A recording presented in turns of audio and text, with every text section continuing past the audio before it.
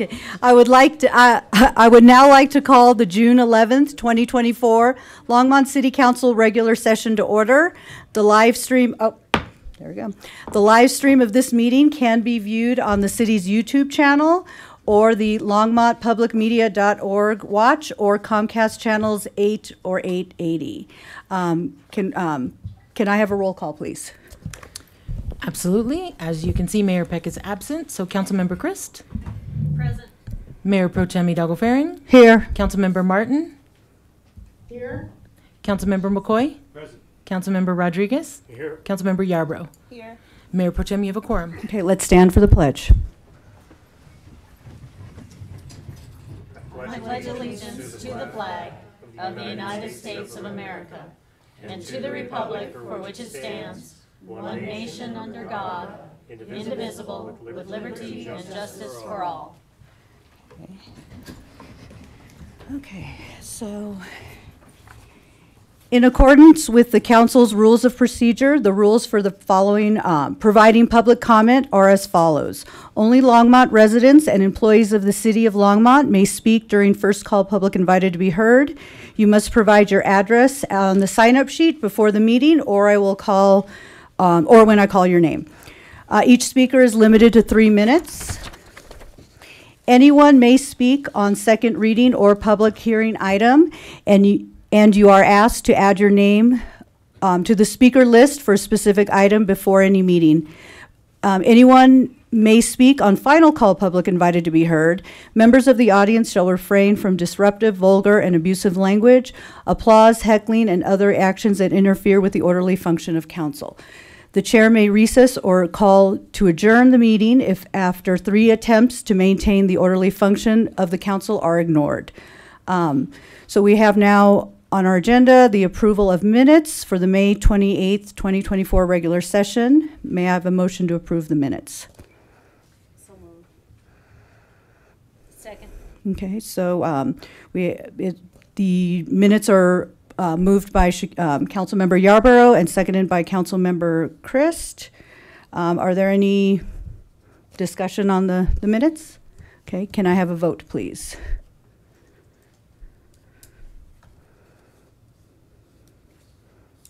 Okay, the minutes passed unanimously with Mayor Peck out. So are there any agenda revisions? Mayor Pro Tem, I'd just point out that we did provide a revised agreement for item, let me find the number, item 9F. And I emailed you all about that, so that was replaced yesterday afternoon. Okay. Okay, thank you, John. And then are there any motions from council for future agenda items? Yes, Councilmember Christ.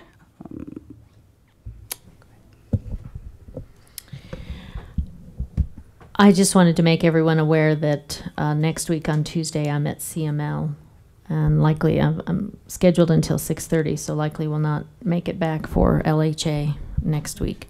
So just an announcement. Okay.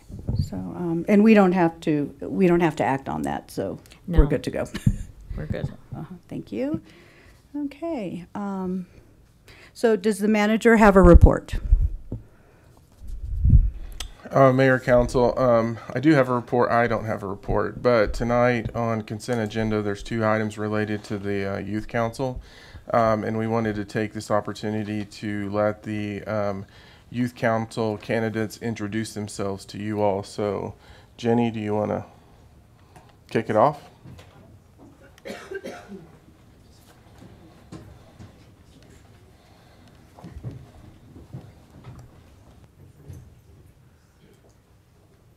Push the right button, Jenny.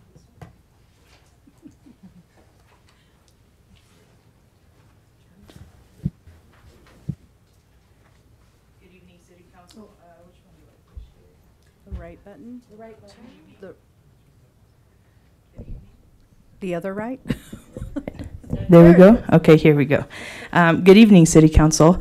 Thank you for having us today, and thank you, Harold, for offering this time for us. So I would like to bring up Catherine Koo, who will share a little bit about what Youth Council has been up this year.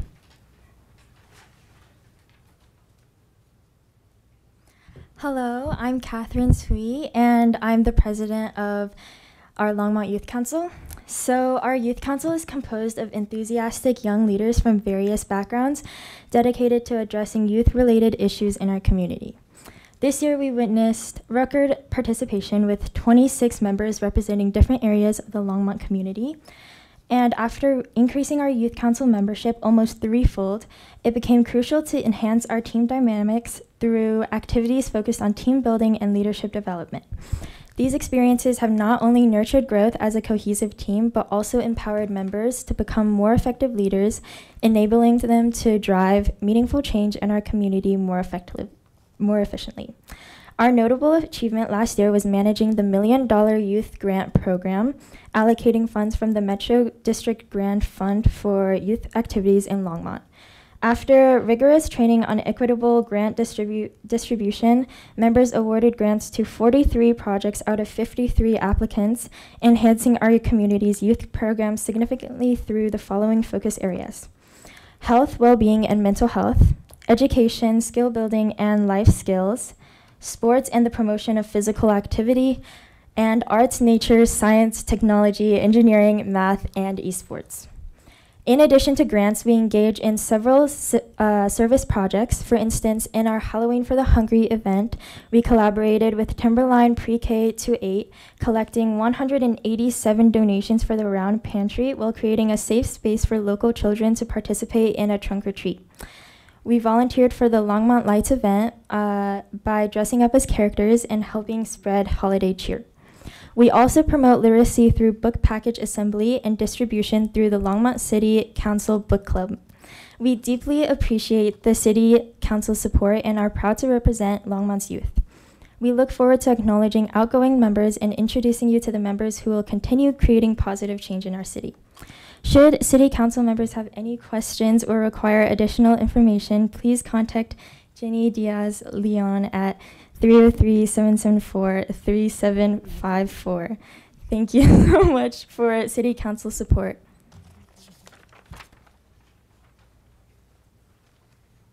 Thank you, Catherine. All right, what I would like to do next is invite the outgoing members to step forward. So we have, and I'm going to read all of the students. So we have Raj John, Bushali John, Greta Stouch, Uma Champ, Rowan Keller, Rima Bashi, Om Singh, Jeanette Valenzuela, Kaushik Shandana, and Braden Saunders. Now for our reappointed members, hopefully, our candidates. We have Brooklyn Baum, Brooklyn Goldstone, Catherine, Mary Yacht, Estela Mendoza, Catherine Butcher, Alexa Mesa, Rihanna Karki, Molly Riddle, Alifonsa Perez, Bridget Dermody, Gabe Cardenas, Julissa Enriquez, Alexander Javier Esquivel Barrios, James Noel, Deja Marlene Bonilla, Matilda Garcia Stevenson, Tiara Ramirez, Den Pham, Paxton Zhu, Devin Nicholas Melton, Angel Coe, Nayeli Cano Montes, Ariana Nicole Berencano Pomo, Renee Tornhill, Emily June Tornhill, and Claire Jensen. Thank you.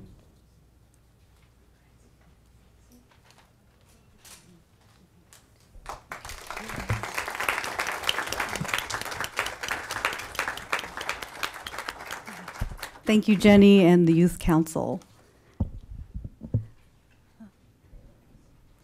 Okay, very good. Thank you, City Manager. So now moving on to special reports and presentations. Our first presentation is from the Senior Citizens Advisory Board for their 2024 presentation. Do we have any members of staff or the advisory board coming to speak? Mayor Pro Tem, I apologize for interrupting. We are having a technical issue in the back. Could we take a 5-minute technical break before Ronnie Manus and team get going? Sure. Thank you. Apologize. So we call for a 5-minute break? Just a 5-minute break. 5-minute break. Yes, Okay. thank you.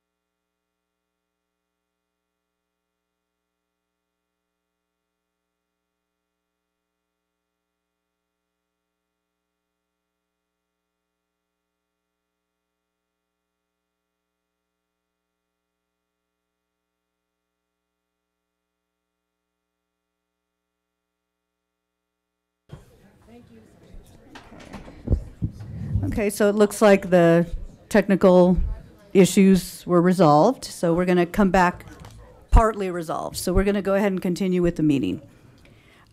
So we are now at item 7, special reports and presentations, Senior Citizens Advisory Board 2024 presentation.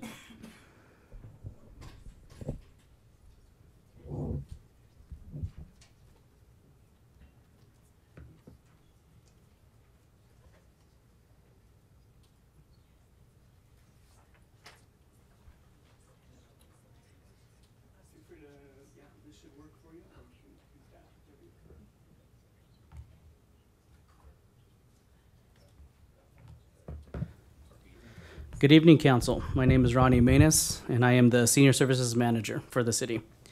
I'm here tonight as the staff liaison for the seniors, for the Senior Citizens Advisory Board. I'm here tonight to introduce Dave Brenna, the chair.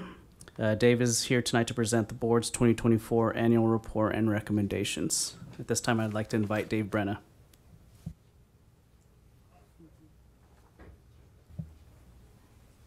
All right, thank you. Turn on my timer.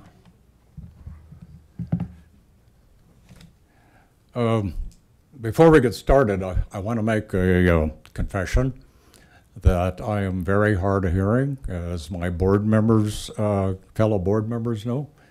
So I have a microphone right here, so I'm going to turn it on. There we go, and I'm going to put it right here, and that helps me here to hear everything. So, with that out of the way, well, it's not quite everything. As long as I'm here, I thought that I'd advocate for the hearing disabled a little bit. It would be really nice if the technology exists to put closed caption up on those monitors, because I've been at these meetings before, and I can't hear half of what goes on. And that's the way I watch TV.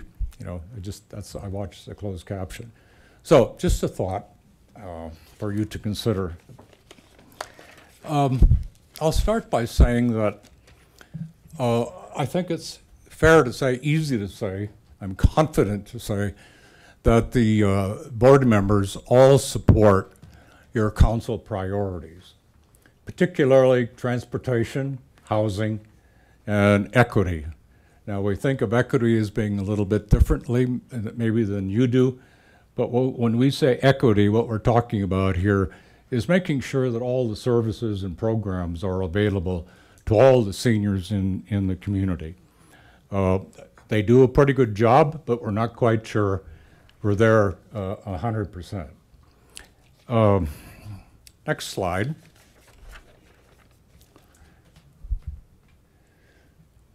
If you think there's an advisory board that doesn't work hard, you're wrong about that.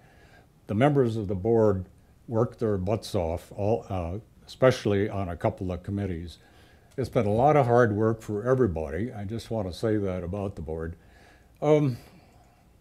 Customer service survey. We were wondering about how satisfied people are with the services that they receive at the senior center. So we did a survey. And we had 551 responses, and we asked 3 basic questions, and they were about classes and resources that might be available to them. What are your needs, and are your questions answered, and did you get the information that you wanted? Results were very favorable. We got about a 94, 95 satisfaction rate. And so that was good information. At least we're moving in the right direction. I don't know if you folks are a fan of 60 Minutes. Last fall, I think it was fall, maybe it was summer, the 60 Minutes had a piece, 15, 20 minutes, on the Arapahoe relay horse race. And it was very good if you watched it. We had a board member that went to that relay, and it was part of the Sister Cities Initiative with the Arapahoe Elder, with the Arapahoe tribe. I understand it was absolutely a blast. I'm sorry I missed it, but I think it went a long ways to establishing the foundation of that sister cities relationship with the Arapaho tribe and their elders and our elders. A new staff recreation program coordinator. We helped advocate for that last year, and we did manage to get a recreation program coordinator, bilingual, I believe. And so she's been on board for several months. And so that took a fair amount of time to put the information together to support a recreation programs coordinator. The board membership, I don't know if you know, but this year we went from 8 members to 9 members, although we have a vacancy right now. For the first time in a long time, we have 4 men and 5 women, although, as I say, we've got a vacancy. And they come from all kinds of different backgrounds. And I think the good thing is that we have a real diverse board that I think reflects the composition of the community. And so we get all kinds of different viewpoints that way. We did another community survey that we didn't do it, but the city marketing research department section, whatever it's called, did a survey for us, and we had over 900 responses to that survey. And we found that what we're trying to get there, as it says, is participation, how many people actually come. So of the 900 people that responded, we had 2/3 had been to the senior center during the last year. I think that's pretty good. Their big issues were the things that they inquired about, the things they wanted to know about, were classes, or participated in, were classes. Fitness, exercise is always big. Day trips, and it wasn't quite as high, but counseling, caregiving were also big items. And the biggest barrier, I don't know if you would have guessed this, but the biggest barrier to the services that they wanted was weekends, evenings and weekends. So Ronnie has taken action to expand the hours, and that'll start in September, isn't it? And so we'll be have more people with access to the center, mainly the younger seniors. And then the last one, the focus subcommittees. We did form some subcommittees last summer, and we didn't really call them subcommittees. We called them working groups. I guess you can't really call them subcommittees because they weren't 3-member working groups. They're 1 or 2-member working groups. Next slide.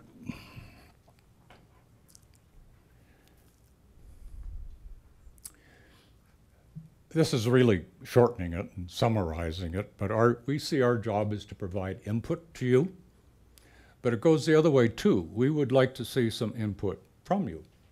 Whenever you have something you'd like to know about, some program or service or characteristics of the demographics, we'd be happy to put that together. You can communicate that through, obviously, Harold or Christina or Ronnie, whoever. Support management and staff, now technically, that's not our charge. Our charge is to be advisory to you. But on the other hand, we can't help but feel that we need to support the staff. We want to support the staff through getting all the resources that we can from any place. And so that's what we try to do. Get them the support so they can provide the services that the seniors in the community need. Our research focus has been housing, transportation, and outreach. We're going to talk about that in just a second. But there's one new one that's not on there, and that is food insecurity. We're considering pursuing that one.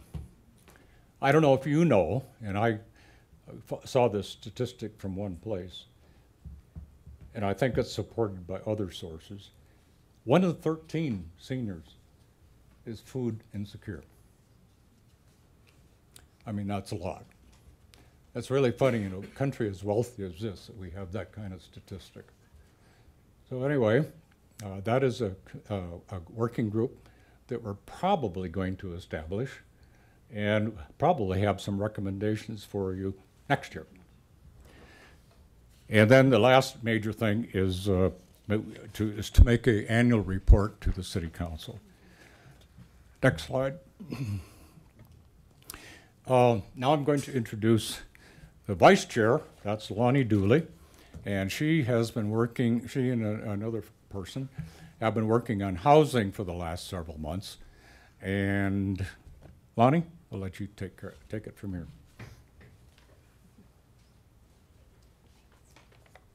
Hi, my name's Lonnie Dooley.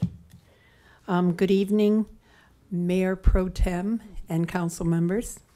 I am the Vice Chair, as David said, of the Senior Citizens Advisory Board of Longmont. Our board's job is to help determine the needs of older residents in Longmont and to advocate for those needs. Some ways that we do that is by supporting the management and the staff at the senior center and by reporting back to council what we find out. I chose housing as an area of research because I live at Village on Main, an LHA property. Longmont, I spoke to staff members to research the housing situation. City staff, senior center staff, community leaders, community groups, and other shareholders. We determined that Longmont needs more affordable housing, which would include older, of all age groups, which would include older adults and veterans. Here are some of the recommendations we make. We recommend the continuation of low-cost housing properties co-sponsored by LHA, BCHA, City of Longmont, and private developers. We recommend affordable housing living facility, possibly in partnership with the city and a private developer that would accept Medicare and Medicaid. For those who don't know, the projection is by 2030 that the senior population, the older population of Boulder County, 65 and older, will be 20% of the population or more. And we need to prepare for that. We also suggest a program where shared housing or cohabitation opportunities for our underserved communities, such as older adults, veterans, and the unhoused, be prepared. If there was a program where they could actively share housing or cohabitate without losing any of their benefits, it may encourage a lot of people, and it may help a lot of people to get permanent housing. We also recommend the return of Safe Lots, which is the program where our church's parking lots were opened up, and we recommend possibly it being funded by the city and or private organizations.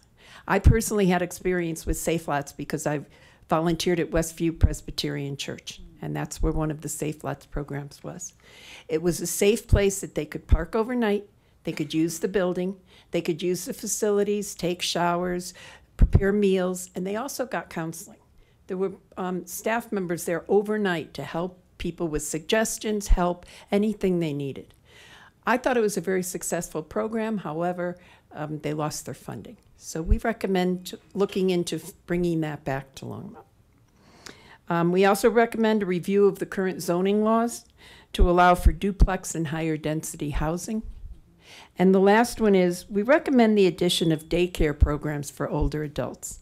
And the reason for that is because older adults only have 3 options: independent living, expensive assisted living, or long-term care. If there was a place that they could go during the day and check in and get checked on and have activities and be kept busy, they may be able to stay in independent living longer than they may have than otherwise they would have been able to. And that's the end. Thank you very much for everybody.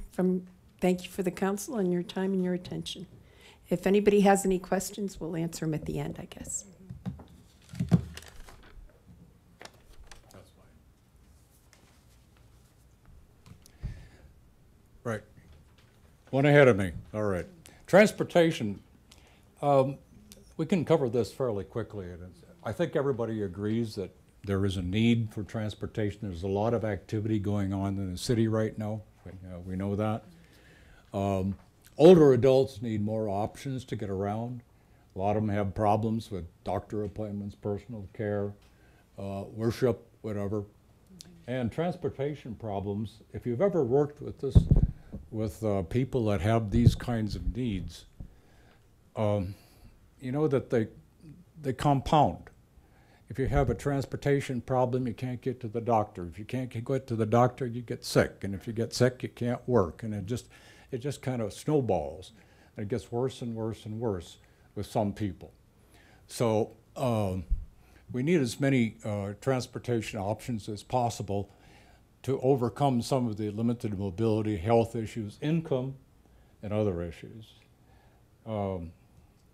We fully support the microtransit system, the Firestone Longmont hub, local buses, RTD options, really anything that helps the seniors get around. Phil, what's his last name? Greenwald. Yeah, Phil Greenwald has briefed our committee a couple of times, and it's very good, and we're following that closely, and we support all of the stuff that he does. And as a matter of fact, we have one of our members is on the Transportation Mobility Workforce or Task Force, whatever it's called. And our bottom line here is that actually some people can't even afford bus fare. Some of the lower income people, they just have a hard time getting around by any means. Therefore, we fully support discounted, not necessarily free, rates for older adults. Next slide. Staffing. I don't know if you have been to the senior center, talked to a resource specialist, but resource specialists are the unsung heroes of the senior center, I think. They're key. They coordinated assessment and referrals for over 1,300 seniors. That means that they had 1,300 people they sent different directions, all kinds of different sources. There's all kinds of sources within the community, but you have to know what they are. You have to know how to get to them. You have to have that technical expertise to help in that way. We had quite an increase of 832 to 220, or a 63% increase in the last few years. And I don't know exactly what all the reasons are, but I think COVID might be part of it. Population increase might be part of it. I think the economy differentially affects different parts of our local population. Medical costs have gone up. So there's probably a variety of sources. That increased volume has resulted in a wait time of 4 to 5 weeks. It used to be more. It used to be 6 to 8 weeks, I understand. That's no good. That's not acceptable. So that's why that's one of our top priorities as far as recommendations. Therefore, we recommend an additional 2 resource specialists and 1 administrative assistant. I talked to a couple of the resource specialists last week, and they were very good, and I got a feel for the kind of problems that they deal with. And I said, how do you feel about all of this? And she said, we're absolutely bursting at the seams. They're just beyond, what they can handle. So that's part of the reason that we feel it's really essential that you consider additional staff for those kinds of services.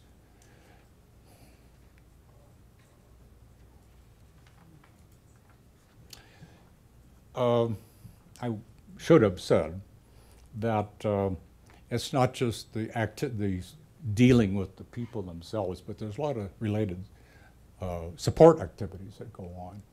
There's background research, contacting agencies, clerical work, paperwork, all of that stuff. It all adds up, and that's why we think that an administrative assistant would be necessary. So I'm going to leave you with this.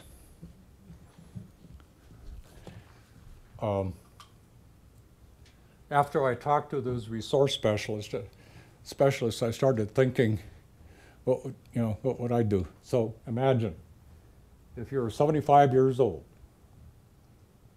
and you had diabetes,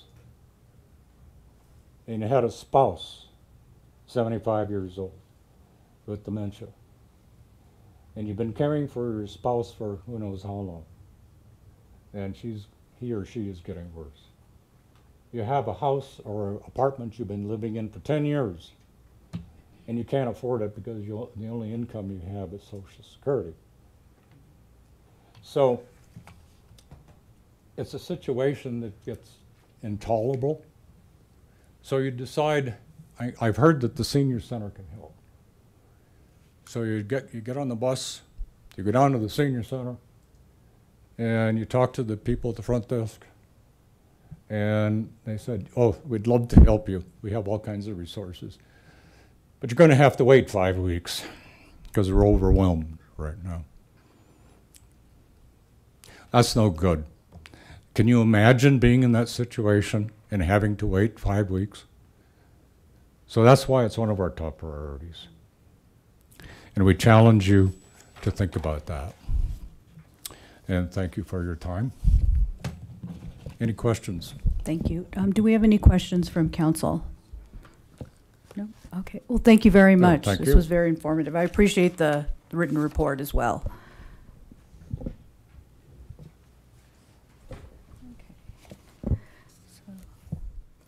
Thank you.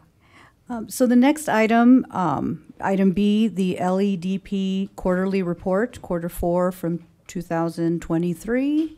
So we have Aaron Fosdick coming up. Any other staff presenting? Just you? Okay, thank you.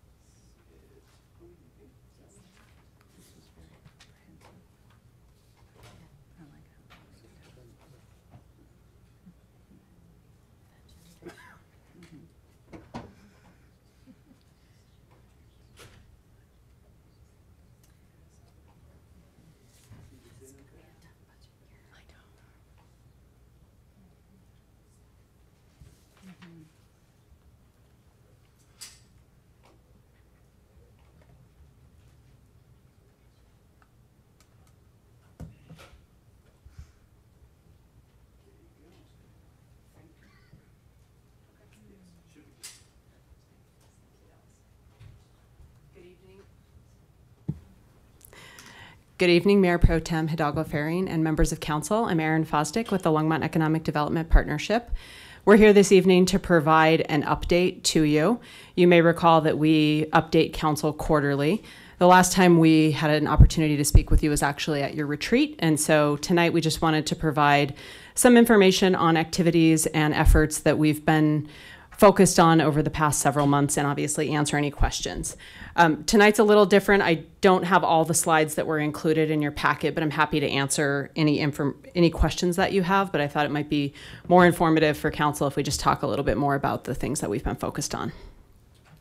Just as a quick reminder, we partner with the city and really appreciate our partnership with the city and our other economic development, workforce, and education partners. We're really focused on leading a comprehensive collaborative economic development strategy that's really all about promoting and supporting the economic health of Longmont.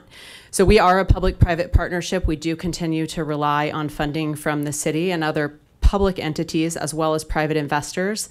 But really what we're focused on is bringing together community leaders to help identify issues, solve problems, and recognize opportunities. And so we're really focused on that vibrant and inclusive local economy and making a dent in issues and again recognizing opportunities through collective impact. So since we've last spoken and over the course of my tenure in the last year, we have been focused on reestablishing and strengthening some of our partnerships.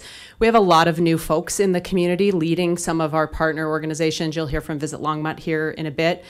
But we've been really working on bringing our advanced Longmont ecosystem back together and thinking about all the ways in which we can identify areas for collaboration to make sure that we're making the most of our limited resources and that we're moving the needle on the important economic issues in our community. We've also been working closely with our partners at the Chamber and the Downtown Development Authority to better understand where do our policies and strategic plans align, so again, that we can be moving the needle on issues that are important to folks in Longmont. Just a quick reminder, our economic development strategy is centered on 5 focus areas, and these are identified in Advanced Longmont 2.0, which I know Council is familiar with. We are really charged with leading on industry and talent, and we'll talk a little bit more about what some of the work that we're doing vis-a-vis our contract with the city, but also want to point out that we do lean in and support our partners at the city, the DDA, and other organizations around place connectivity. And again, really looking at how do we have the greatest impact, how do we work together to solve problems and to unite organizations to make sure that we are making a difference. The city does contract with us, and again, we really appreciate the partnership with the city. Really excited. The city has a new redevelopment manager, Laura Moody, so we're really excited to start working more closely with her, and I know Council will have a chance to meet with her. I won't ask her to come down today, but we're really excited about that additional staff partnership and seeing what we can do. But really, we are charged with overall strengthening our competitive position within Longmont, making sure that we're marketing Longmont both nationally and increasingly so more globally, supporting the retention and creation of quality jobs, making sure that there's opportunities for our residents. And we particularly work in 4 key industries, but also focus generally on advanced industries. So we're really focused on aerospace, life science, food and beverage, as well as information technology. And we'll talk a little bit about some of the things that we're doing. We also continue to look for opportunities to advance entrepreneurship and innovation. I think this is an area where we can really lean on some of our other partners within the workforce, education, and other economic development organizations to figure out how we can better support entrepreneurs in Longmont. And then finally, you know, at the end of the day, we're all really working to advocate on behalf of Longmont businesses, as I know Council is. So a couple of the things I want to talk about relate to marketing. One of the things that we're really excited about that just launched this year is the Colorado Hub for Health Impact. Have a couple notes here. We are a partner in this campaign that really is supported by the Colorado Bioscience Association. They're leading the efforts to bring together life science promotion in Colorado, and we've joined with 22 other economic development organizations and industry partners to really promote Colorado. We know here locally that we have great access to talent, infrastructure, and opportunities, but we want the rest of the world to know that. So we're promoting ourselves as that ideal destination for talent, investment, and industry location. And so this is a national marketing campaign that we are supporting. And we're really focused on 6 areas, and you can see those here. Those are talent, inclusivity, capital and growth, location and real estate, lifestyle and culture, community and infrastructure, and cost and incentives. And so the reason that we're focused here is because Colorado already has a lot of assets. We have the #1 concentration, for example, of biomedical engineers and bioengineers in the country. These are folks that can help fill these jobs. We have a lot of investment in life sciences. We've had several years running where we've raised over $1 billion in life sciences investment. Not we, LEDP, I have not done that, but the state as a whole. As you know, we have 5 stellar research universities. We have over 30 federal labs, and this is really the kind of environment that these companies want to locate in and that this talent wants to locate in. So we're working with our partners to continue to promote the state, the region, but also promote us locally. We have some really great real estate resources. For example, the newly renovated Max Tech Center. We have great partnerships with the St. Vrain Valley School District and some of their P-Tech programs and other work-based learning programs, so we're really excited about this opportunity. Also quickly talk about some of the work we're doing to support the semiconductor industry. Council passed a resolution earlier this year that was the first step in us forming a chip zone in Longmont. The Economic Development Commission of Colorado designated the Longmont Chip Zone earlier this year, and we've been busy promoting this. So as you can see, our Chip Zone complements the already formed Enterprise Zone in Longmont. That's what's shown here in purple. And we already have a number of great companies located in the Chip Zone. And so this program will really provide tax credits, not only for businesses that are existing and want to expand, like Micron, but also can be an attraction. And so we've had the opportunity to work with our partners at the state to talk with folks that are thinking about locating in Colorado, either from somewhere else in the nation or even more commonly, folks from outside the United States. So we have a delegation from Taiwan that's coming to Colorado in the next couple weeks, and we'll have an opportunity to promote Longmont, the Front Range, and the state to them. And these are some of the tax credits that semiconductor industries are eligible for because we have the chip zone. We're also working closely with OEdit. We applied for a marketing grant, and so we're hoping that we can get funding to do something similar to what we're doing for life sciences, but really to talk about the infrastructure, the talent, the industry support that Longmont has for semiconductor companies. Want to touch quickly on prospect activity.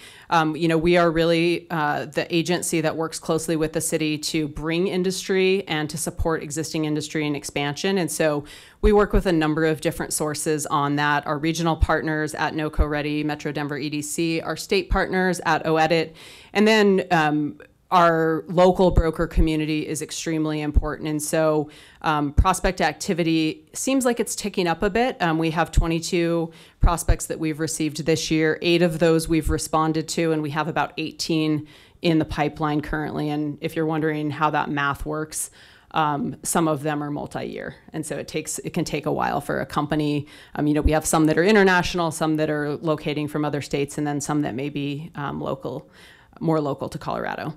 Also have been having some good conversations with the city and folks that are part of the Development Review Committee and the planning team about how we make sure that we are able to respond quickly and efficiently to these prospects so that we can be included when these folks respond to companies.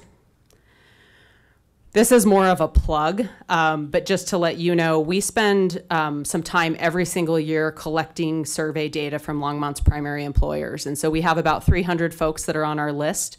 We try to collect information about the company, about their workforce needs, what challenges might they be having with regard to training and development, recruitment and retention, which can inform how we partner with some of our workforce and education partners.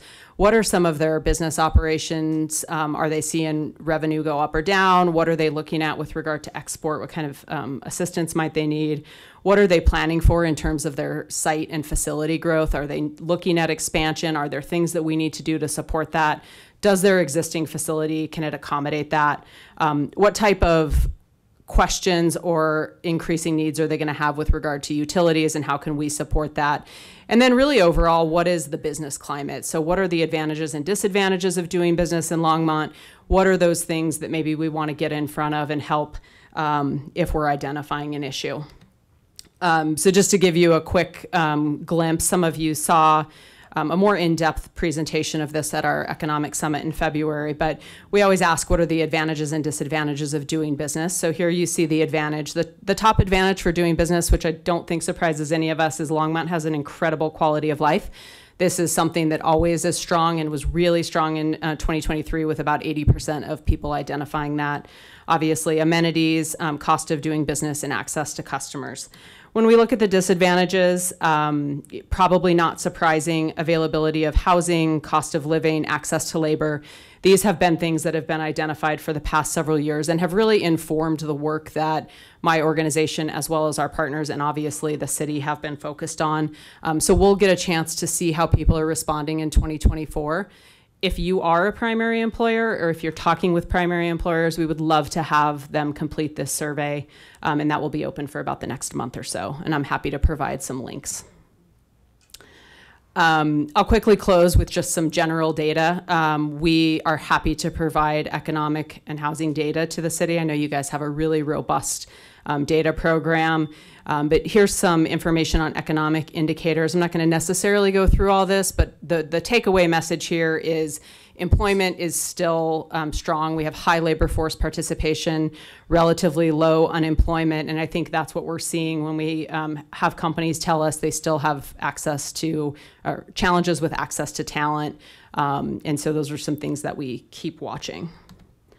When we look at residential real estate, our partners at Bolo Realtors provide this data to us monthly. Again, I know you spend a lot of time talking about housing, so I won't go into detail. You can see the median price in Longmont is sitting at about $630,000. We haven't seen that fluctuate a ton in the data that we've seen.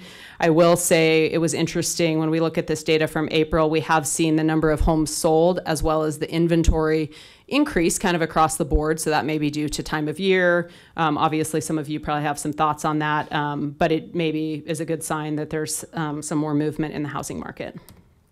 And then finally, looking at non-residential real estate, for the first quarter, this information comes from CoStar. We can provide some more detailed reports if council is interested. The takeaway here, A, is that this is not vacant square footage. I noticed that after I had sent this presentation to Dawn, but didn't want to make a stink. So this is our total space in industrial and office when you see that third bullet. We have seen that our industrial space, we do have quite a bit of vacant industrial space, and some of that is concentrated at some pretty large campuses, the Max Innovation at Boulder County. I think that's actually a really great opportunity for us because those have power, they have water, they have parking, they have some pretty great spaces that property owners are investing in, and I think that gives us an opportunity to attract companies.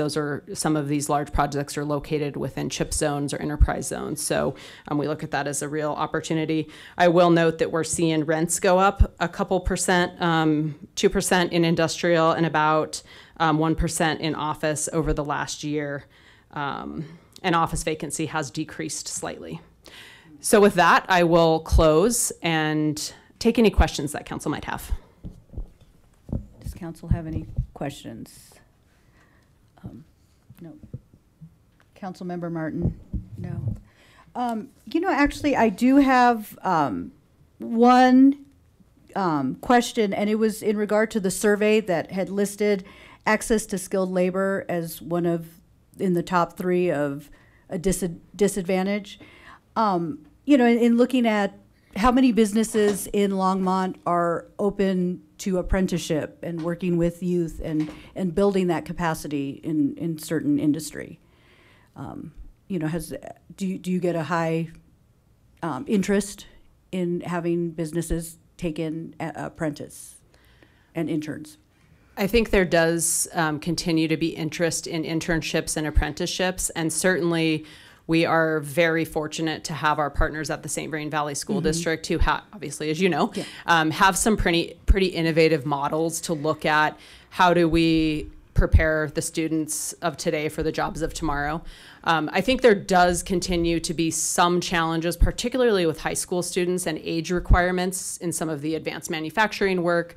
There are a lot of conversations through our regional economic development partners or sector partnerships and with our partners at St. Vrain and Front Range, about how do we continue to expand internships and how do we stand up apprenticeships. So there's some really innovative programs.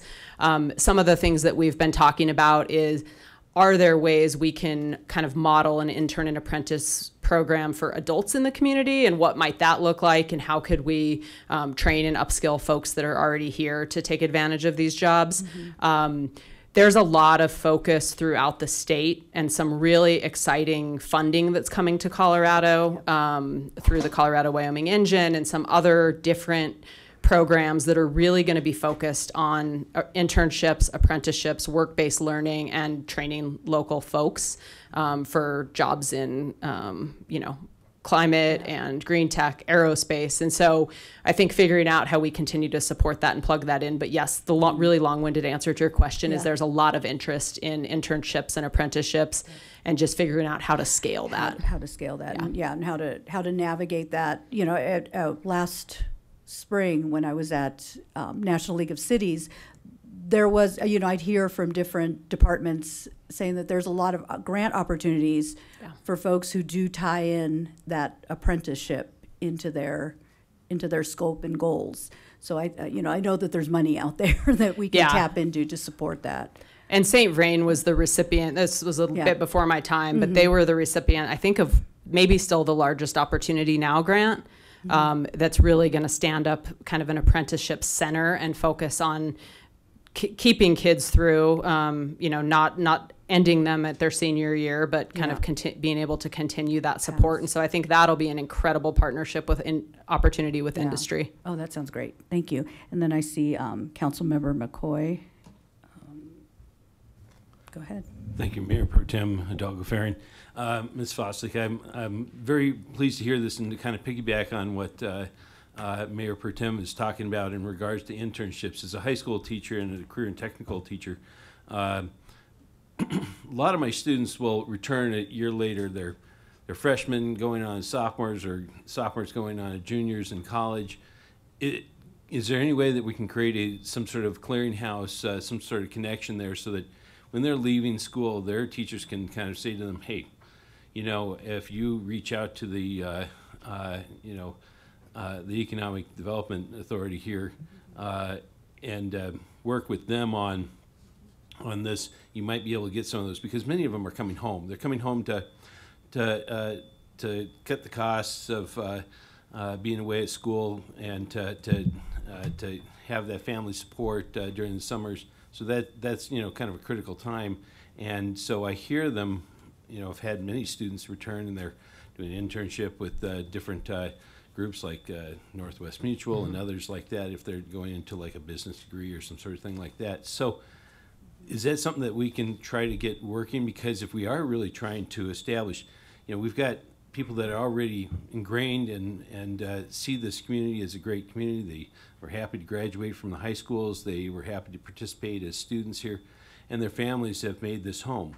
So, and thinking of, my own children, the fact how nice it is to have them close by, we are trying to, as parents, say, hey, this is a pretty great community to live in, and we'd like to somehow figure out some way of you coming in here and being able to work here when you're done with your career, developing your career at college or wherever.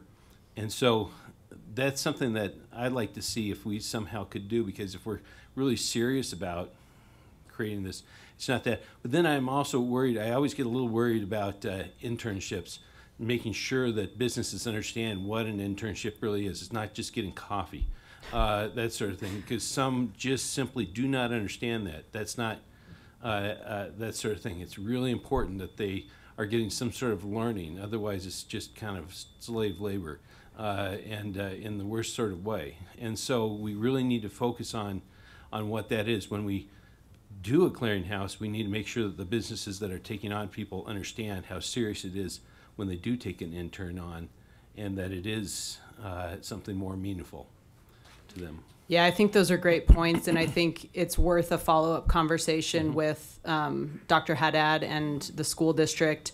They've done a really incredible job with, again, as you both know, the P-TECH programs, and really having those industry partners and being very deliberate about the types of internships that they set up. So it is that entree into work, and having that be meaningful.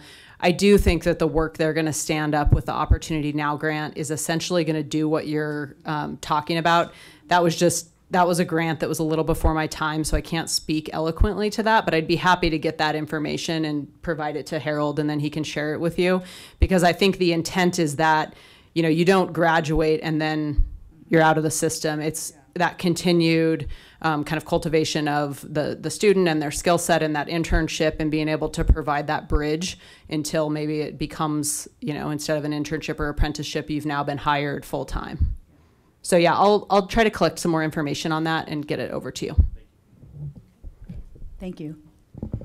Thanks. Thank you so much. Okay. So next on our agenda, we'll be hearing from Visit Longmont staff.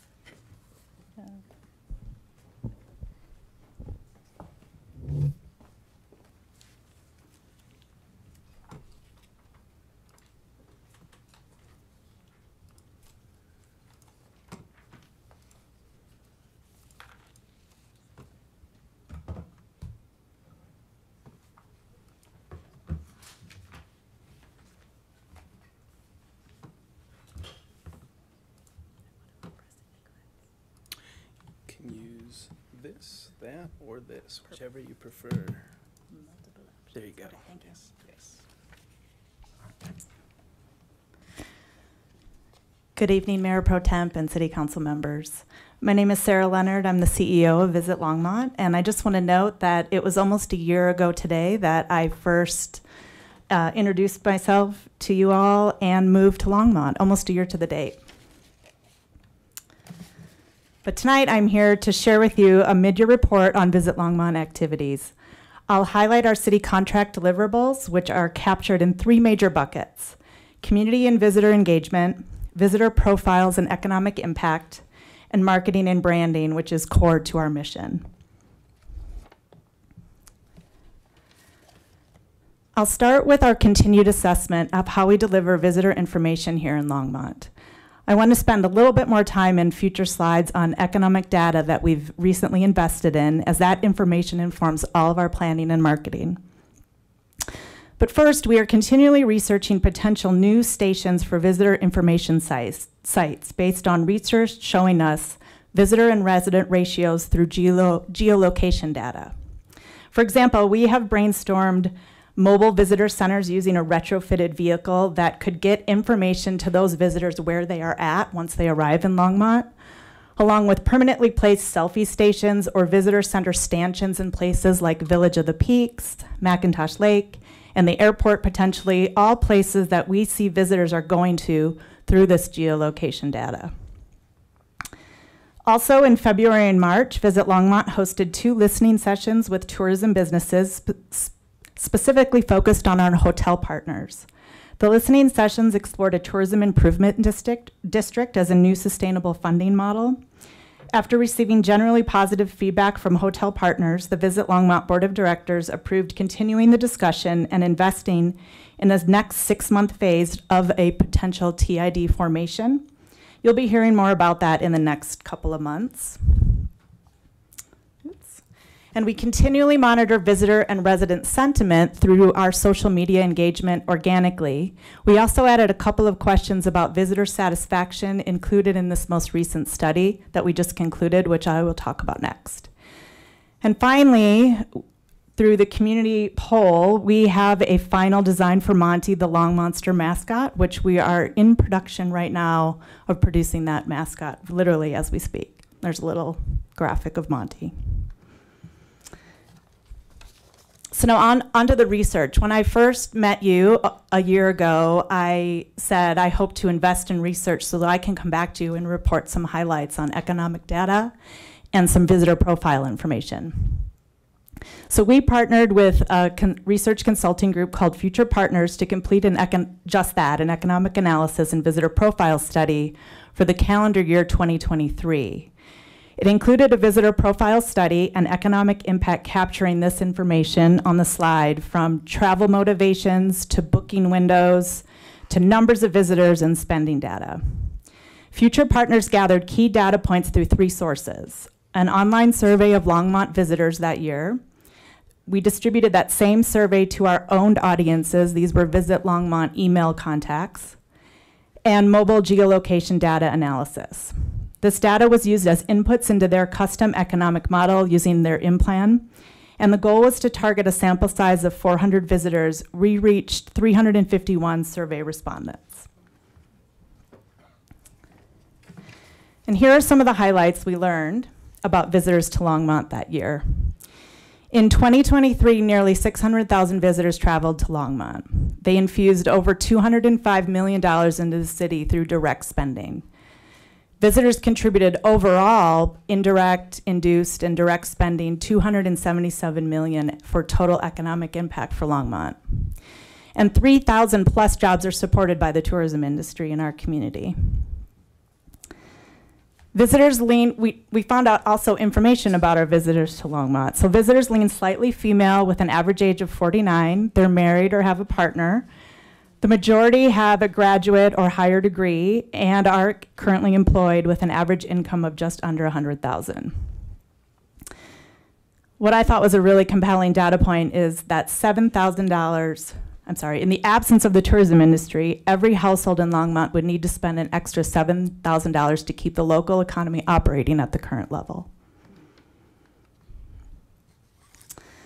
Tourism supported a wide variety of local businesses, especially those associated with food and drink, our local restaurants and eateries, as they accounted for the largest share of visitor spending. You can see about almost 30%, and then the next largest spending category was accommodations at 20%, and here were the other sectors of local businesses that contributed to that $205 million economic impact. We also know that Longmont delivers on our visitor experience. 96% of our visitors say they were satisfied with their overall experience on their last trip to Longmont. When we asked how well Longmont delivers on a set of attributes, we had a whole list of questions around attractions and experiences in the survey. Visitors considered family-friendly experiences, park access, and outdoor recreation as top activities. These are also the top reasons or motivators visitors are traveling to Longmont. Through other responses, we know there are opportunities to enhance the visitor experience around accessibility, the art scene, and historic and cultural sites. My last couple of slides focus on our current marketing and branding efforts, which include media in market, a new look for Visit Longmont, targeted e-newsletters, we're updating our official visitor guide, and reimagining visitlongmont.org, which is our main traveler and consumer website.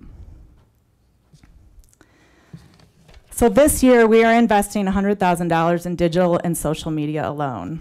We started in May with Google Ads and social content, and then we're going to ramp up in the beginning of July and through the end of this year. Our media plan consists of digital display banners through a platform called Adgenuity.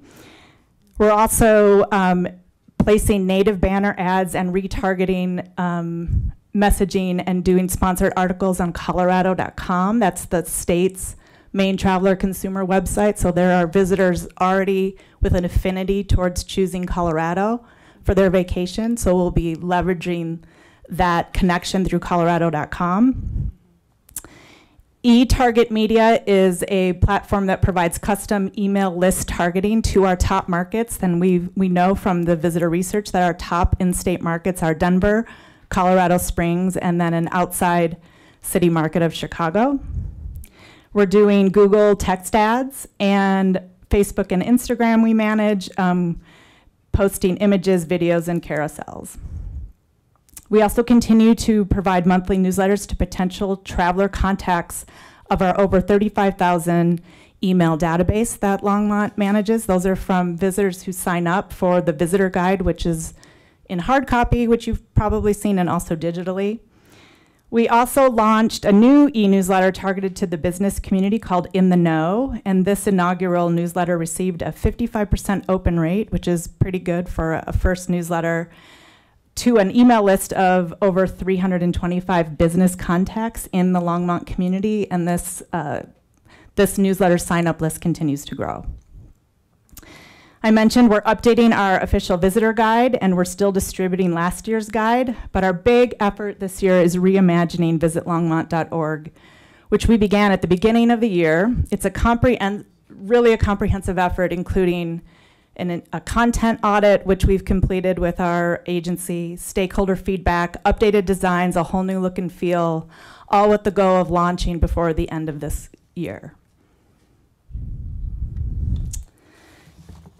We obviously continue to watch closely Longmont's lodger's tax, which is behind year over year through April.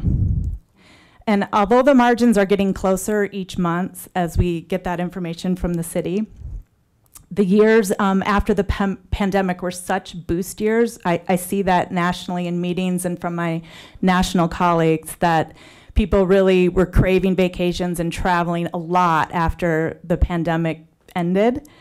I think that this year what we're seeing is sort of getting back to normal levels. We're also seeing more U.S. travelers choosing to visit international destinations as those places open up more and more. And these big external factors, they do trickle down to small destinations in communities like ours in Longmont. Hopefully we will flatten out or maybe even end up stronger this December with some of the marketing we're doing and partnering with our hotel partners. Then looking ahead, we will continue our social and digital media through the year. We have several new efforts that I've mentioned that we will complete this year, including we're gathering new images, image assets and video from working in partnership with local photographers. Actually, this next week, we're updating our visitor guide. We'll have Monty, the long monster mascot, and we're reimagining our website. So those are the highlights. I want to thank you very much for your time.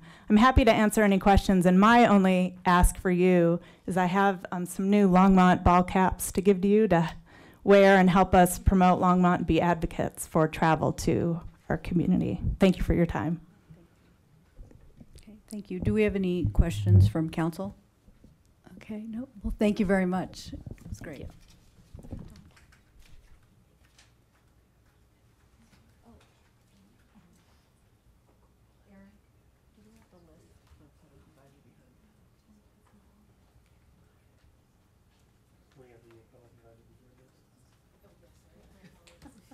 I was going to say, there is no public invited to be heard. No one signed up. So, thank you. Okay. So we are now at the public invited to be heard. The first person on the list is Dan Wolford. Yep. So, and the next person, if you want to get ready, Lance Whitaker. So you have 3 minutes. Please state your name and address before you begin speaking.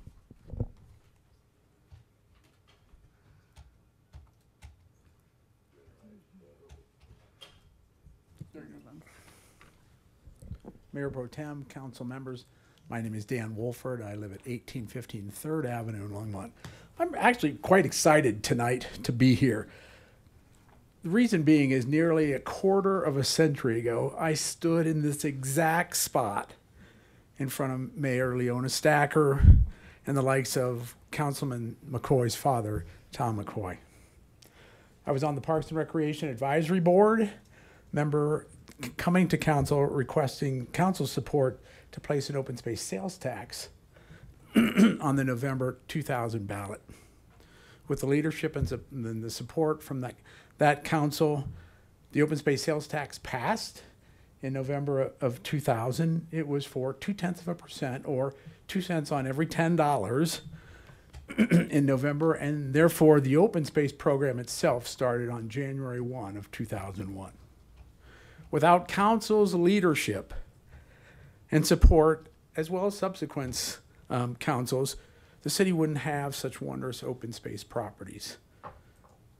Danielle Cassidy will present many of those properties tonight to you later on in the open space updates. But some of those wondrous places include Lake McIntosh, Dickens Farm Park. I think you've heard both of those names already tonight in the economic updates and some of that kind of stuff. The diverse and unique riparian and wildlife habitat along the St. Vrain in the areas of Sandstone Ranch, and many, many more. But today, I'm here to represent a different group, that of the Stand With Our St. Vrain. And as many of you are aware, we've been working diligently for probably over the past year to collect a variety of signatures from citizens, and members throughout the community who support the permanent extension of the open space sales tax. We've worked diligently at a variety of events throughout the city, including Rhythm on the River, Pride Fest, Art Walk, Earth Day celebration, and even most recently, the Children's Water Festival at Dickens Farm Park. Again, the community supports this process as we've collected, like I said, I believe, over 1,000 or nearly 1,000 resident signatures. So we would ask that, this November, the open space sales tax extension to be permanent, to be on the ballot. A critical factor for this and the success is the fact that this is not a new tax. It's an existing tax that's gone on since 2001. Stand With Our St. Vrain is in the process of soliciting letters also of support from your advisory boards, including the Parks and Recreation Advisory Board, which met last night and unanimously supported this. We'll be talking to the Sustainability Advisory Board, the Water Board, and Transportation Board. Council should be very pleased for the success in Thank all you. these things. And I will say that we will be back in 2 weeks. Thank you. Yep, we'll to see you then. request that when we have a full council. Yes, And you thank do you. have brochures. I do have that. Thank you. Thank you. Okay. So next on the list is Lance Whitaker. And then Mike Sandoval after.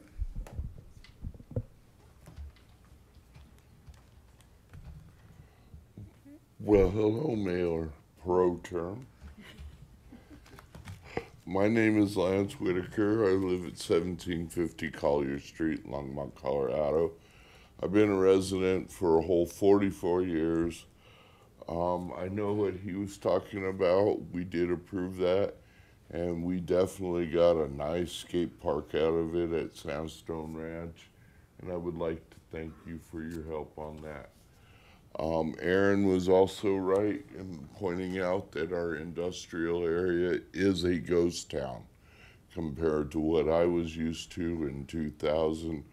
Just looking back at my resume from back then, we had hundreds.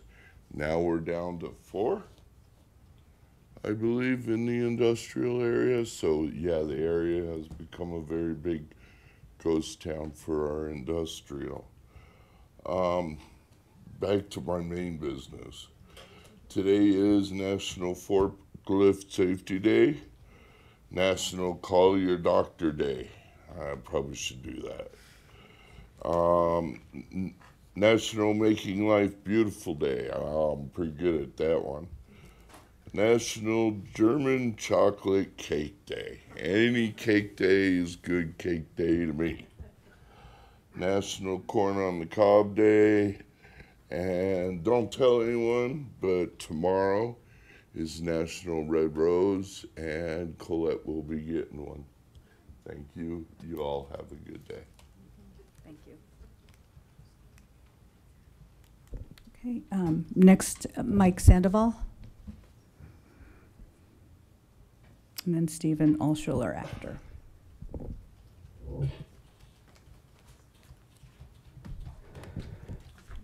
Hello, City Council. Mike Sandoval, 242 East Mountain View. I grew up here in Longmont. I'm just talking about the seniors talk tonight, so I wanted to talk about some of the people I know here in Longmont and some of their lives. Right now, the seniors, I guess, the Social Security is around, increased is around 2 or 3%. Okay. So I talked to my VA veteran buddy, and he's living in housing here, senior housing here in Longmont. His rent isn't real high, but however, they're going to have meetings in the next couple months, and the rent's going to increase. And I'm like, why is the rent increasing? Well, one's mill levy is going up 19%, it dropped from 20 to 19%. So they're bragging about a 1% decrease, okay. Property taxes are up 35%. I talked to the assessor here in Longmont, and he says he has a 2-bedroom or a 3-bedroom house, and his rent's going, his mortgage is going up $300 a month.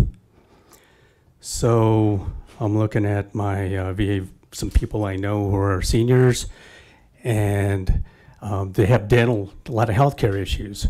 One is dental.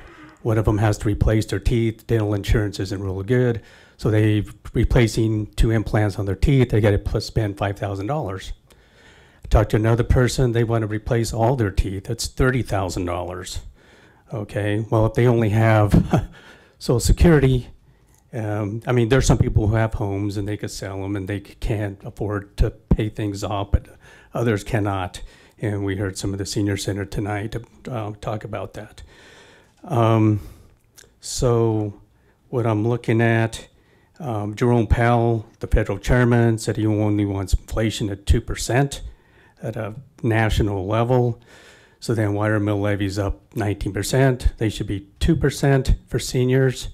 Property taxes up 35%. They should only be up 2% for seniors.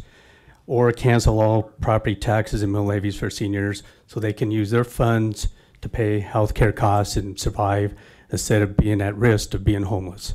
Thank you. Stephen Alschuler. And the next one on the list is Feroz Gerard, but are you wanting to speak? I got it. Are you wanting to speak during public hearing? You're speaking on item 10A. So you can either wait or you can come after. Something to think about. You have 3 minutes. Okay, go ahead. That assumes I take all my time. Yeah. Steve Altschuler, 1555 Taylor Drive. I would like to agree with a lot of what the man just said. I think it was Mike. You know, just looking at property taxes alone, if they went up 35%, I've got a couple of rental properties, and that means I have to raise everyone's rent about $100 a month. And that's not counting insurance and utilities and other things. So the expenses for renters are going up a lot. And I just want to point out, it's not necessarily the landlord's fault. So a lot of city councils and a lot of people all around tend to take the assumption that landlords are being greedy. But with property taxes and, like I said, utilities and everything else, our costs are going up and we have to pass it through. Anyhow, lady was talking about the chip manufacturers. And I wanted to point out that the people that would move here to work at places like Micron and other high-tech industries, they have no interest in moving here to live in high-density, low-income apartments, which is 90 to 100% of what City Council seems to want to build. So if you want to develop that part of the industry for Longmont, you need to realize that they're going to want to live in homes. And they're not going to want to live in 15 to 50-year-old homes. They're going to want to live in newer, high-tech homes. They're going to have yards for their kids to grow up and play in. And I just think the council needs to think about that and not cut off your nose to spite your face just because you have so much of a desire for low-income housing. Last month at a coffee to council, Marsha Martin stated that she doesn't see any single-family housing tracts ever being approved again in Longmont. So there is a conflict, and I think you need to be aware of that before you low-income construct yourself into a corner. And that's it, not even my whole 3 minutes. Thank you. Have a nice evening. Thanks. Did you want to speak now? Okay.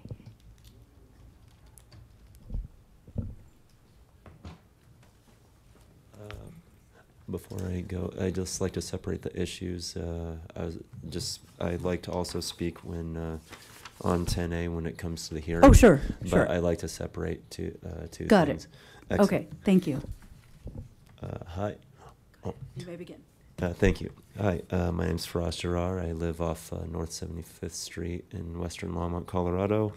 And I just want to bring up a great point that Mr. Brenna brought up. I believe it would be a great idea to put closed captioning on on the screens, simply because if somebody requests, if I'm not mistaken, and you don't provide it, and I could be wrong, but I fear that you'd be in violation of the American Disabilities Act of 1990. So please make considerations for this. And also, it's just the right thing to do, along with providing for our elderly, or our older community, those that are disabled and need assistance with hearing and visual aids. I think it would be, a great idea. That's all I got. Thank you. Thank you.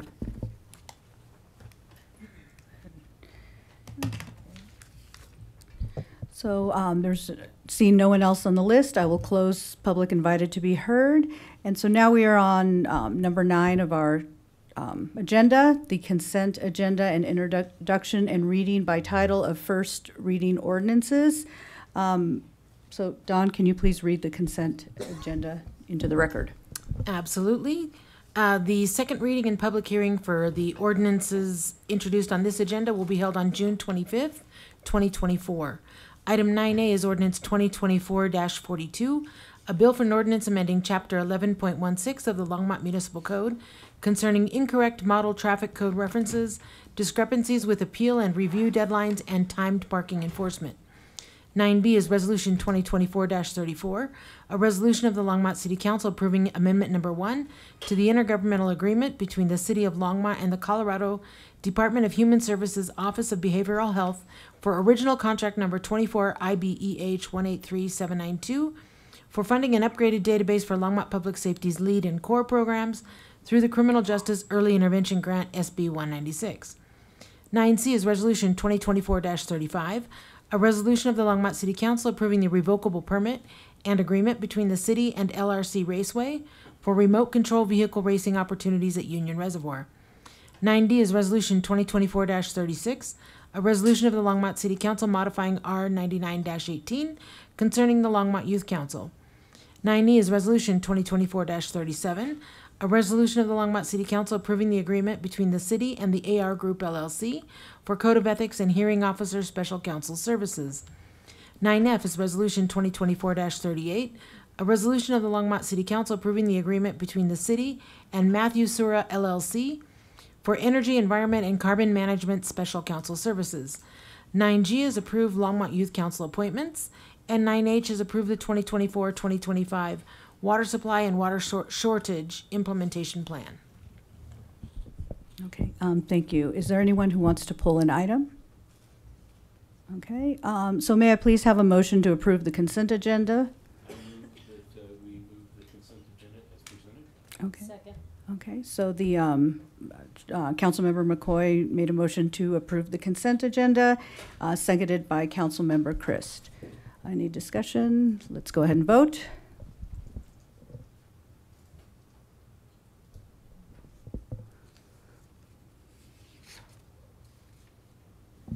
I'm just not seeing Councilmember Martin's vote, Mayor Pro Tem, if she could. Just Councilmember Martin, could you give a voice verbally.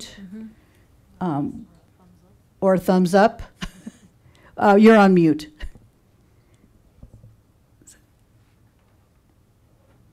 So, Councilmember Martin, we can't hear you. Can you give me a thumbs up if you approve?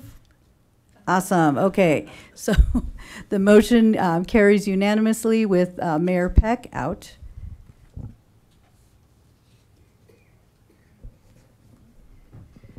Okay. So now we are moving on to, here we go.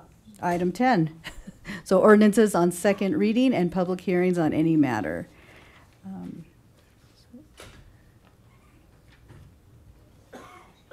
And this is for ordinance 2024-40, a bill for an ordinance establishing a charge of $1.25 per month for emergency telephone service, 911, for wired, wireless, or VoIP, Voice over Internet Protocol subscribers in Longmont for the calendar year of 2025. Do we have anyone speaking to this? Nope. Okay, are there any questions from council before I open the public hearing? Okay, so so now I will now open the public hearing on ordinance 2024-40. So come on.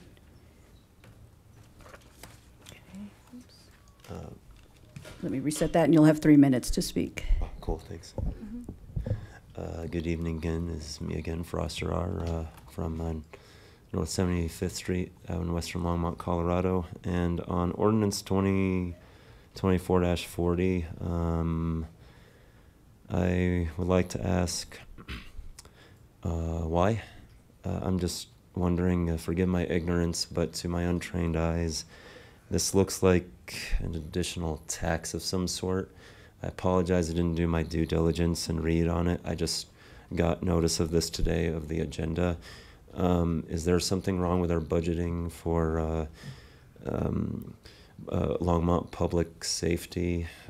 Is there an increase? I understand we want to support our first responders, police and firefighters, but again, this seems like a tax. And I know a few weeks ago, the mayor talked about, how we want to govern,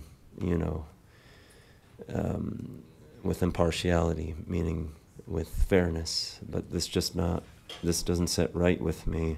So I would like to think the fair thing to do is if somebody could briefly explain to me what the $1.25 a month for 911 calls on these different types of services is going to go towards, just so we could get clarification. Thank you. So I'm going to go ahead and call our public safety chief or someone to speak to that. They can articulate it a lot better than I could. Thank you. But yeah, we'll have, yeah. He's coming down. Oh, cool. Yes. Thank you.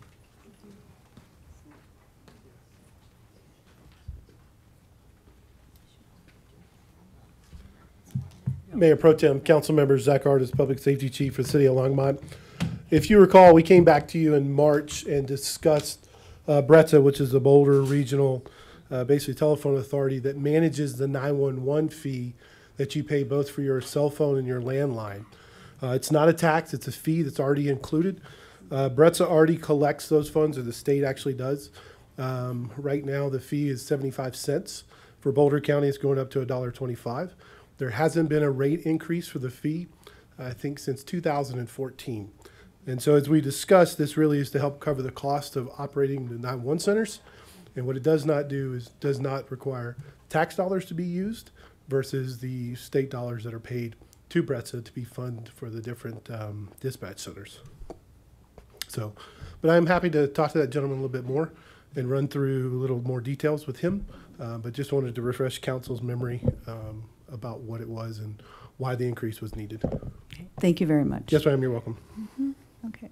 So, so I'm going to go ahead. Is there anyone else wanting to speak on this item? So I will now close public hearing. May I have a motion to pass and adopt ordinance 2024-40?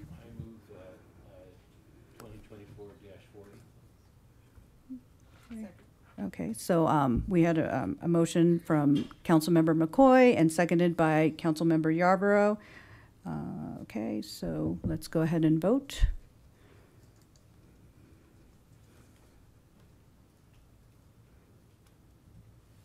Okay, so the motion carries unanimously, minus Mayor Peck.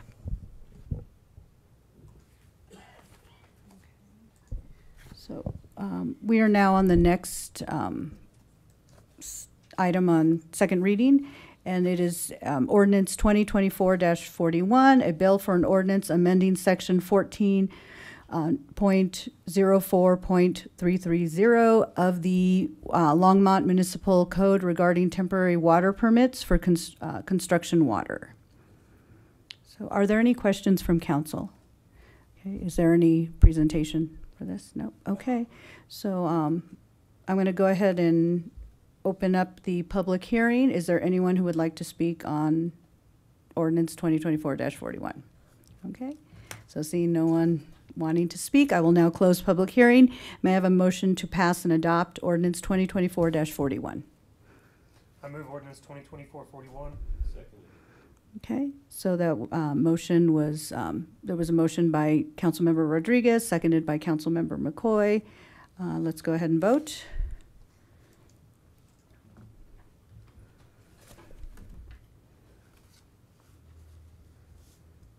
Okay, so the motion carries unanimously with Mayor Peck absent. And so now we are going to general business. And this is the biannual customer satisfaction survey, and we have a staff presentation by Becky Doyle.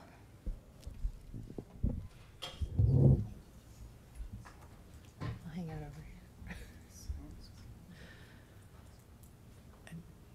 Actually, there's no presentation. There's no presentation. Yeah. Good evening, Mayor Pro Tem and members of council. I'm Becky Doyle, Executive Director of Strategic Integration. I am joined by our Data and Analytics Manager, Lynn Yarmy, and also our Data and Innovation Analyst over my right shoulder here, Anna Castro, who have been working hard on getting our 2024 customer satisfaction survey out to customers. We don't have a formal presentation. We just wanted to let you know that we are going about this survey in a new way. which is actually really exciting for sort of our whole program of how we receive feedback from the community.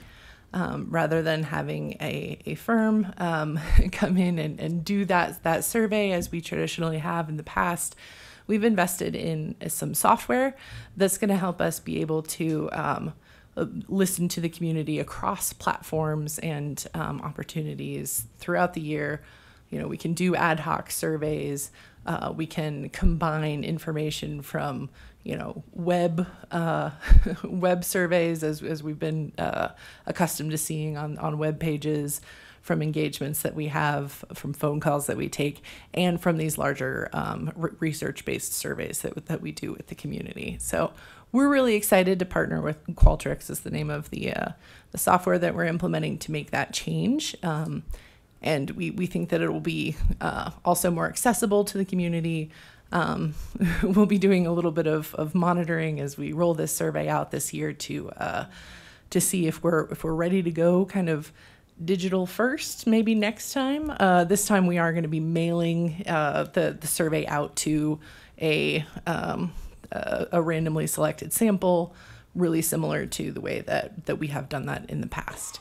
So we're here to answer questions that you have about how the survey will be conducted this year, as well as to solicit any thoughts that you have for a small number, maybe 2 or 3 of policy questions that we often include in this survey. So any thoughts or questions, we're here for you. Does anyone have any questions? Councilmember Rodriguez. So with this new contract with Qualtrics, will that stop some of the emails that City Council gets from Qualtrics? Because they're incessant.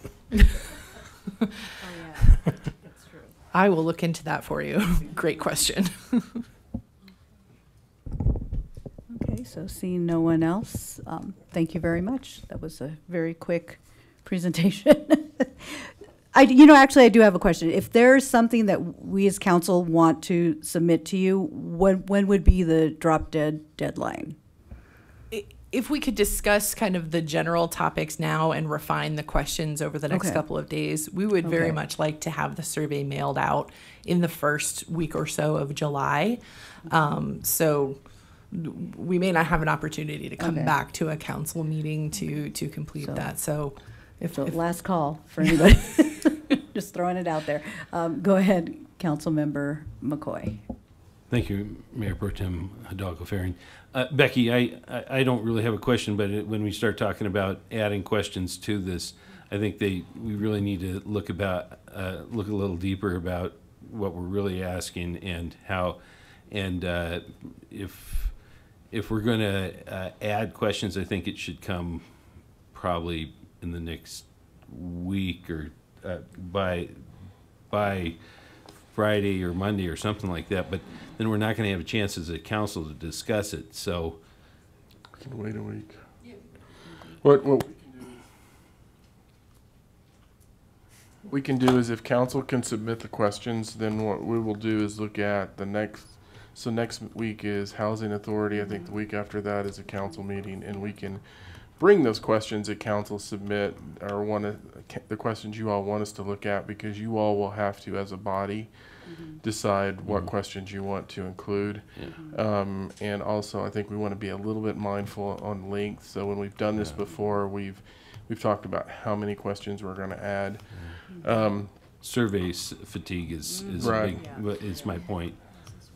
So if there's questions that council is interested in us asking, if we can get those to Becky as soon as possible, that way we can get an agenda item for the next council meeting, then I think that'll only delay us, a week and a half maybe? Thank you. If we don't see something by that, like say a drop dead date of Monday or something like that, or Tuesday, can she proceed without that? Correct. Is that something that we can all agree to? I mean, if council's content with us, if we receive no questions, we'll proceed, then that's the approach we can take.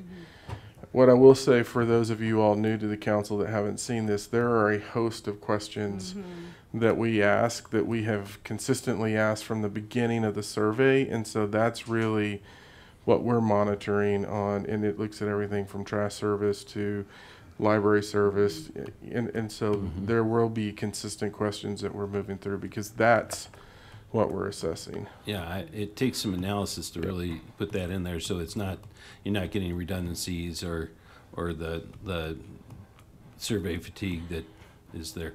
So, well, thank you. I appreciate that. Here's the other option with this that Becky mentioned, is before we tended to be limited, especially from a scientific survey and a random sample size. We were historically limited as to when we could do that because we were reliant on the outside contractor to do that. That's what we were so intrigued about with Qualtrics, is we no longer have that limitation. So if there's things, let's say we're moving down the road and council goes, we want to see what a truly random survey looks like on this issue, we can do that, and we can do that internally, and that's part of our strategic integration department and what we're doing. So also I would say don't feel rushed if you have questions, because there will be opportunities throughout the year for us to come back and potentially do a more focused survey. And at some point we can do some stuff digitally and things like that. So that sure improves things, and when you get that in real time response. In terms of data-based decision making, this is probably the most significant change that we've seen in quite some time. Thank you. Councilmember Christ. Becky, is this the survey that's going to go out? It is. It is based on the surveys that we've done historically, so we're keeping that trend data. We'll be able to adjust more of the survey as we move forward in future years. Okay. I just have one correction for you. Oh, great. Yeah. If you could also send that via email so we're sure that we get that correct, that would be great. Yeah. And then I'm just going to say our top items that are on our priorities here are things that maybe we should consider asking some focused questions about, transportation, housing, that we think might be useful. Okay, very good. Thank you. Okay, so the next item, so no, we're good. You're good to go. Thank you. Okay, so the next item on the agenda is the Longmont presentation of the Longmont open spaces, an overview of our past, present, and future. Come on down.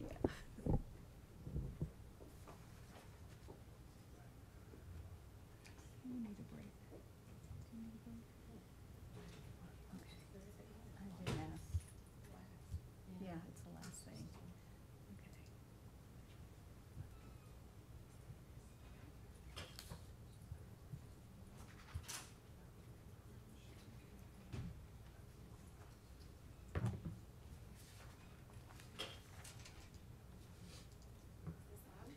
No. There you go. How about now? Yes.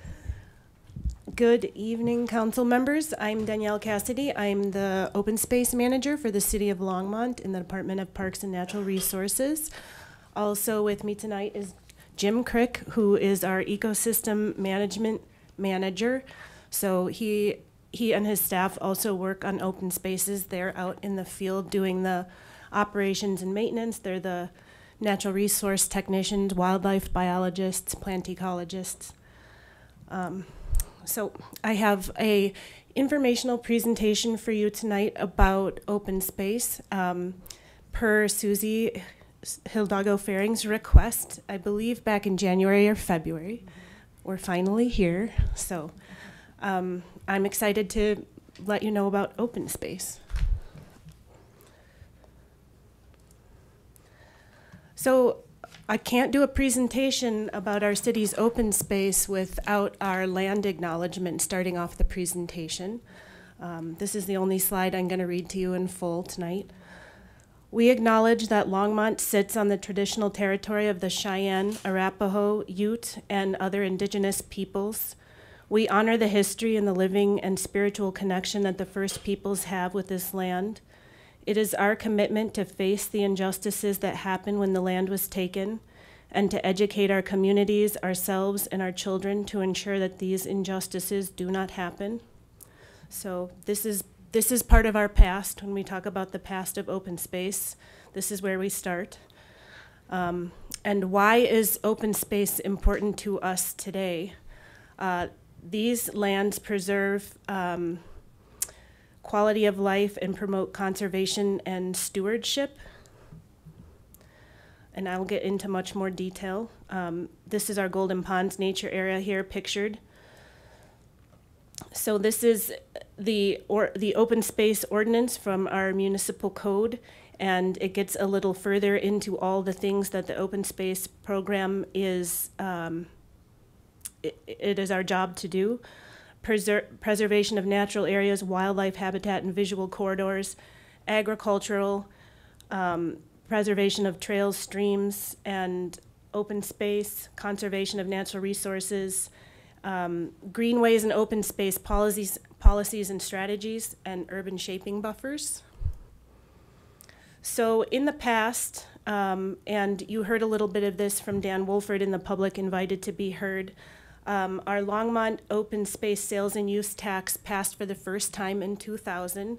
We're a relatively young open space program as far as programs around the Front Range. We're here in Boulder County, and they've got their open space program, which is 50 years old. We've got the city of Boulder nearby, and their first open space tax passed in 1967. So ours was approved. Our tax was first approved in the year 2000 and dedicated in 2001 for acquisitions and multimodal transportation connectivity. So regional trails are part of our open space program. The program, Longmont's program, began in 2002, so we're just past 20 years old at this point. The first things we did as a program in that year were write our open space and trails master plan. And we purchased our very first open space pictured here. This is Boulder Creek Estates. It's a 218-acre property. It encompasses the confluence of St. Vrain and Boulder Creeks.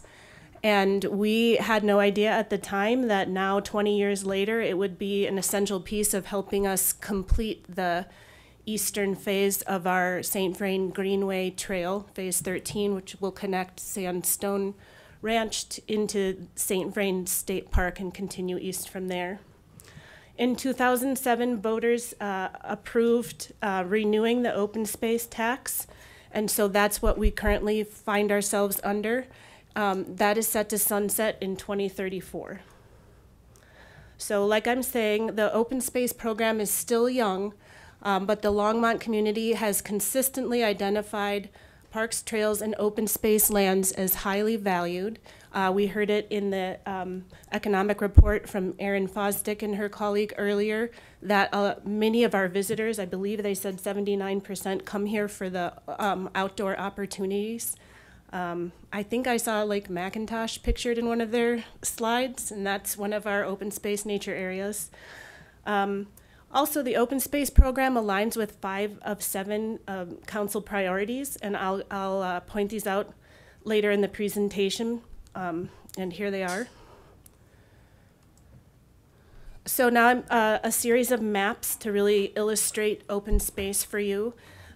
Here you'll see Longmont, and the yellow line is the Longmont planning area.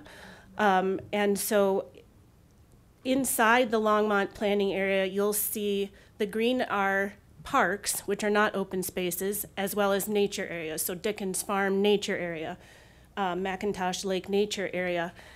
These are open spaces within the Longmont planning area, but as you can see, they're relatively small. But then when you get outside the Longmont planning area, this is where we purchase our bigger open spaces. So the map starts to fill in outside the Longmont planning area. The dark green is City of Longmont's open spaces. You can see them mostly on the east side of the map. And that sort of lime green is Boulder County's open spaces. And then when you layer on conservation easements, which is another protection mechanism for agricultural properties and open spaces. You see the map fill in a little bit more. And then finally, if you layer on other public lands, you can see Birch Lake, lands filling in around McIntosh Lake. Those are other city properties, so those are owned by other funds. So although they have open space values, they are not technically open spaces. They're other city lands because they are funded by other departments, sanitation, water, etc. So now into some of the beef of what open space funding supports and what the open space and the ecosystem management work groups do. We do a lot of planning, management plans, management plan updates, and CIP and long-term planning. And then in terms of acquisitions, we have been acquiring open space since the inception of our program in 2002. I told you about our first purchase, Boulder Creek Estates. We never set a goal in the beginning when we wrote our open space and trails master plan and when we wrote our open space management plan to say, we have a goal of buying X acres of open space and then we're gonna be done. We never set that goal, but if we wanted to take a look and think about the maps that we just saw and say, where are we? Are we gonna get to a point where we've bought all the open space we're gonna buy and we're gonna turn all our attention now to just stewardship of the lands that we own? I tried to guesstimate that for you. So with the fee and the conservation easements that we have currently purchased, I would say we're about at 70% of where we want to be with our acquisitions. So we're not there yet, but we're getting there. And then in the next 3 to 5 years, I currently know of 5 properties that we are interested in looking at, could be potential deals for us, and together these add up to 280 acres and would cost $6.2 million just for the land. There may be important water rights associated with those, which would up that price. Also identified is 450 acres of conservation easements totaling 6 properties, some of which need to be completed on our existing open spaces. We completed the purchase of the Olander farm early in 2024, and we are working to put a conservation easement over that property per city council's direction in 2016 to encumber all of our open spaces with conservation easements for the additional protections that they provide. Other acquisition priorities for the open space program include water. We have an open space water portfolio and we use it for our agricultural properties. We use it to keep water in stream, so in-stream flow rights. And I wouldn't call it strong at the moment. We do need more water and that costs money. So that's something that our division is focusing on. And then another important aspect of the program is the multimodal transportation piece.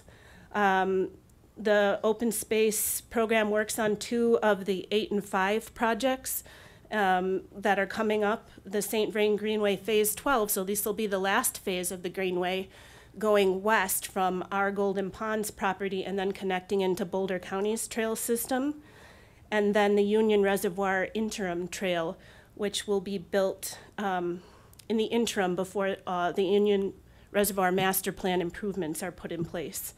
And that project is got a cost of $1.5 million.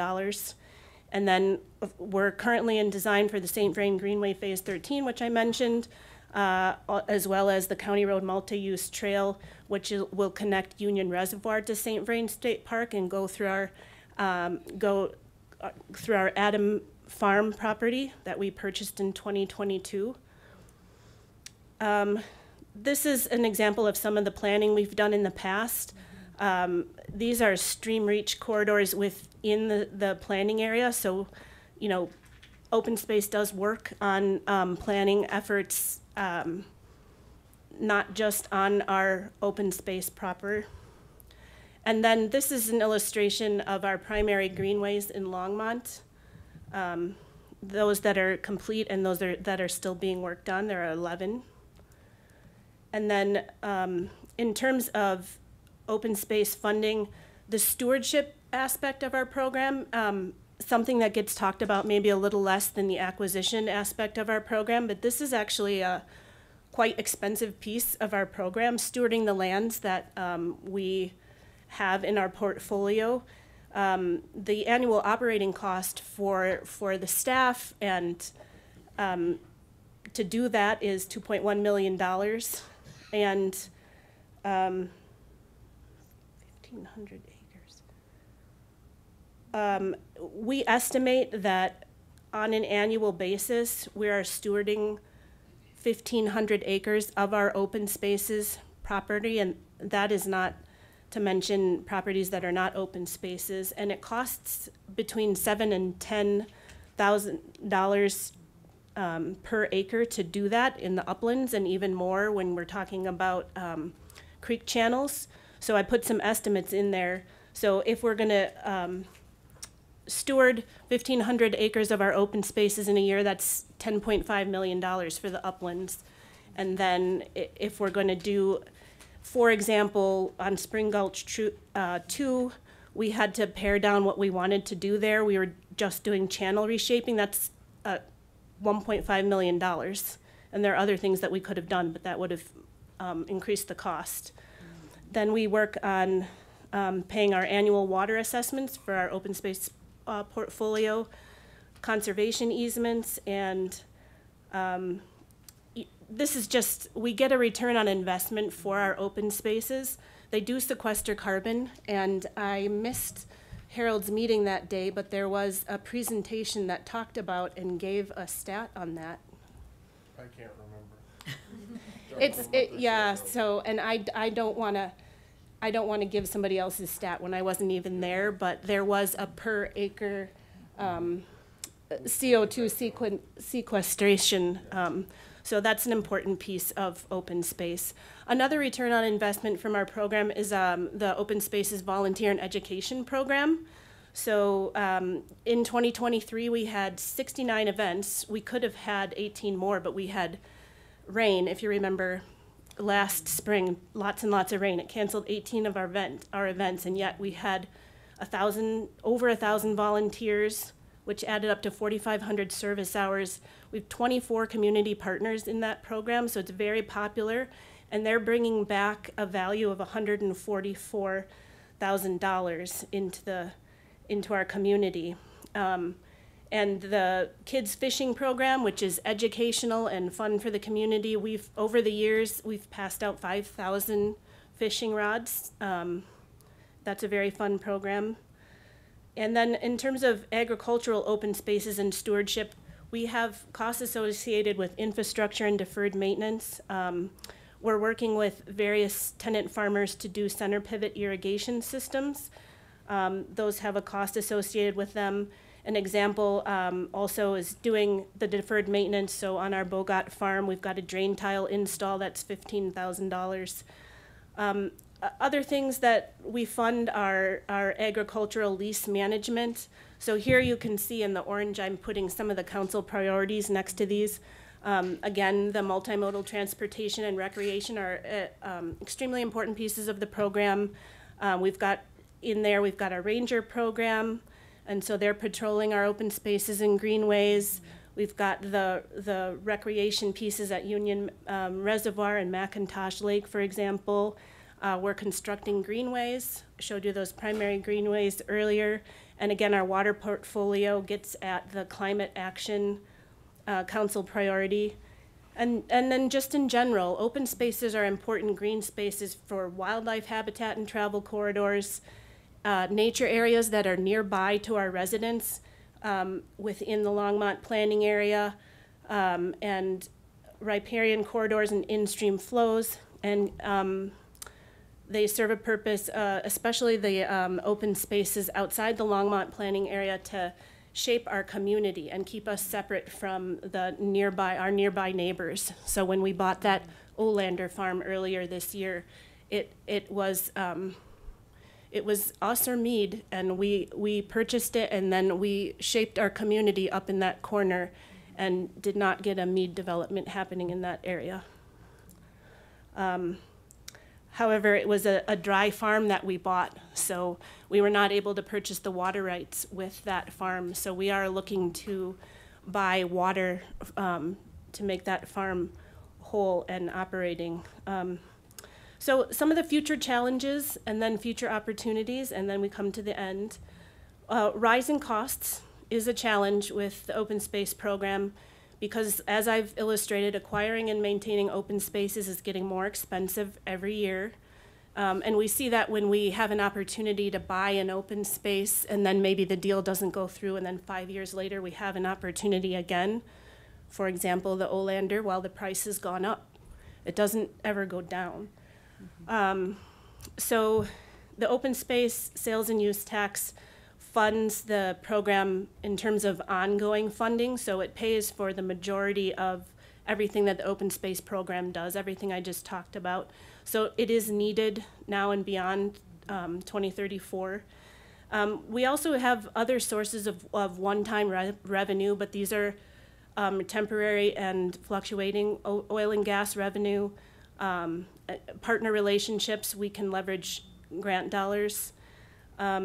Longmont open spaces get heavy use, and so we're always determining how to best manage, maintain, and steward these open spaces. We've heard a lot about this tonight, growth in housing, and as Longmont continues to grow, the importance and the impact to open spaces is also increasing, but the importance of having these open spaces here for our community is also as important as it ever was. And so some opportunities, our open space program turns 25 in a few years, maybe an opportunity to celebrate, bring attention to our program. We love to collaborate with partners when we do our work.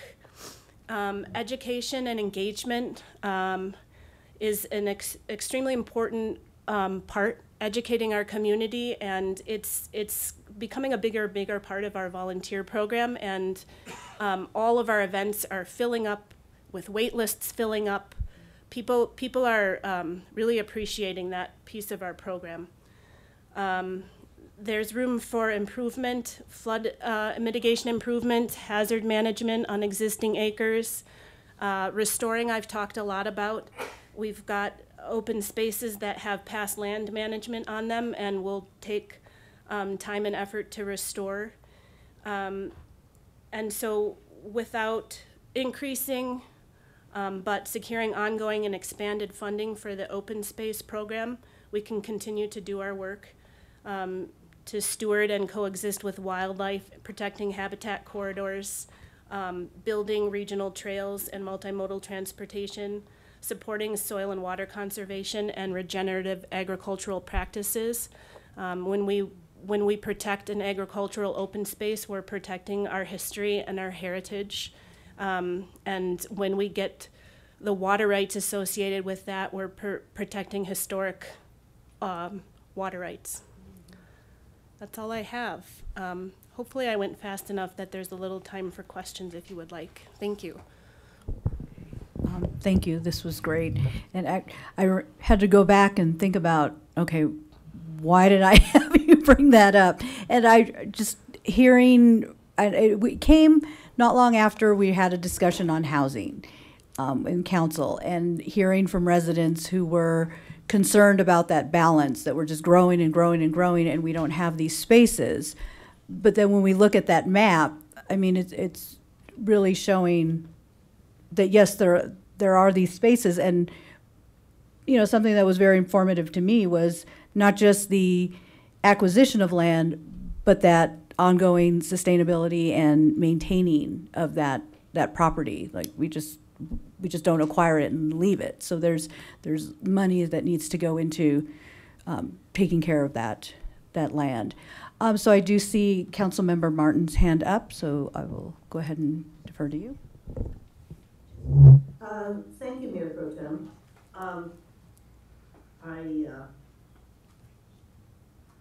Trying to lower my hand so I don't forget it. Okay. I think, as you pointed out, this income stream, this revenue stream, has two really important purposes.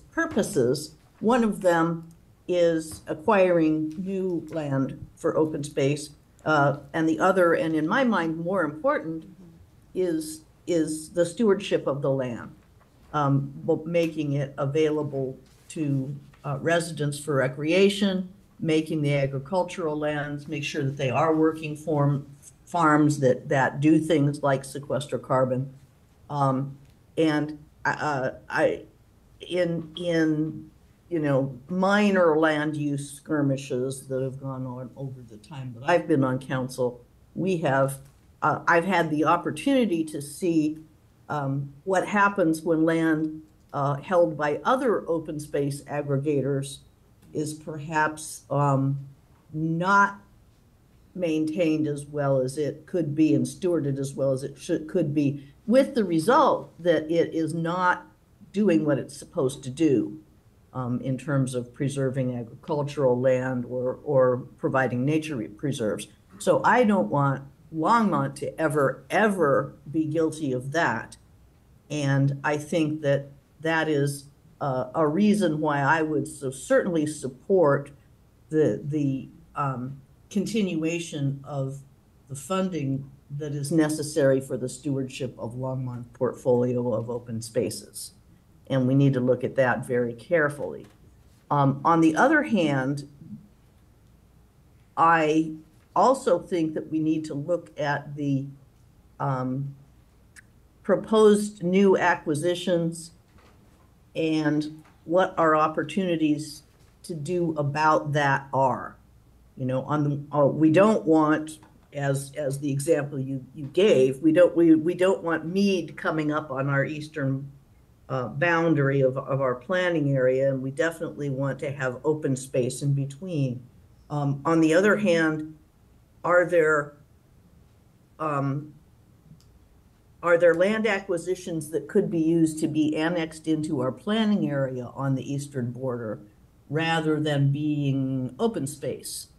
And I guess what I'm saying is that when we bring this forward, I would like to see some analysis around how much of the remaining unheld land must be open space acquisitions and which of it could be used in other ways to reduce the amount of land that we have to maintain in perpetuity, and possibly may also be able to host other amenities and housing for the city of Longmont. So is that being, you've got a good picture of I think everything except the proposed acquisitions and where it goes, where it sits with respect to adjacency to the planning area. And before we vote on it, I would really, refer. I guess we're referring the continuation of the tax to the ballot. Is that correct? No, I'm just here for open space education tonight. I'm not asking anything of full council. Yes, no, not tonight. We're not doing that, but that's going to happen, right? That's what we're asking for. So let me jump in. I think there's two things happening on this. One, in public invited to be heard, we did have members of our community that indicated that they would be coming forward with that request in 2 weeks. When we have the entire council there. I think tonight what Danielle is going over is really a state, the past, present, and the future of open space. I think the common theme between this is the fact that when we look at what we purchase from open space and we look at the operational requirements and those issues, and look at the opportunities for open space. For example, there may be some areas where it may be along a river and it's a floodway, but it's still that buffer and some other. So I think what we're saying is, and as I look at this operationally, and you look to the future, there's a sunset provision on the open space tax. And when we're looking at how do you fund the ongoing maintenance of the open space that we've acquired over time and look at these targeted acquisitions, there's an issue coming at us in the future in terms of we've got to pay for it some way. And and we're even now in budget processes when this is more getting into what you're going to see. But when we look at the operational piece associated with this, there's requests coming in, and we have to be really judicious because we also know when that sunset is occurring. And in terms of operational items that we put in, ongoing dollars versus one time, we're pretty careful. And then sometimes we do bring in general fund dollars to assist with that in terms of the management if needed. So I think what you heard in Danielle's presentation is, this is the first time we're telling you in this, yes, the operational issues are coming, and we need to start thinking about how we're going to deal with that in perpetuity. Yes, thank you for clarifying that, Harold, because that's exactly what I was driving at. And I was hoping that we could see some quantified scenarios because I would like Longmont to plan to be good stewards of the land we hold, whatever that turns out to be as open space in perpetuity. On the other hand, I'm not averse to putting different limits than our protections, which again they're not really statutory at this point, what the limits or goals are to our acquisitions. Is that correct, Danielle? That we never actually set specific goals. If I understand you correctly, Councilmember Martin, I believe that is correct. Okay. But yeah. But we do have parameters that we look at when we are considering purchasing open space, if they're meeting the tenets of our program and if it's an appropriate purchase.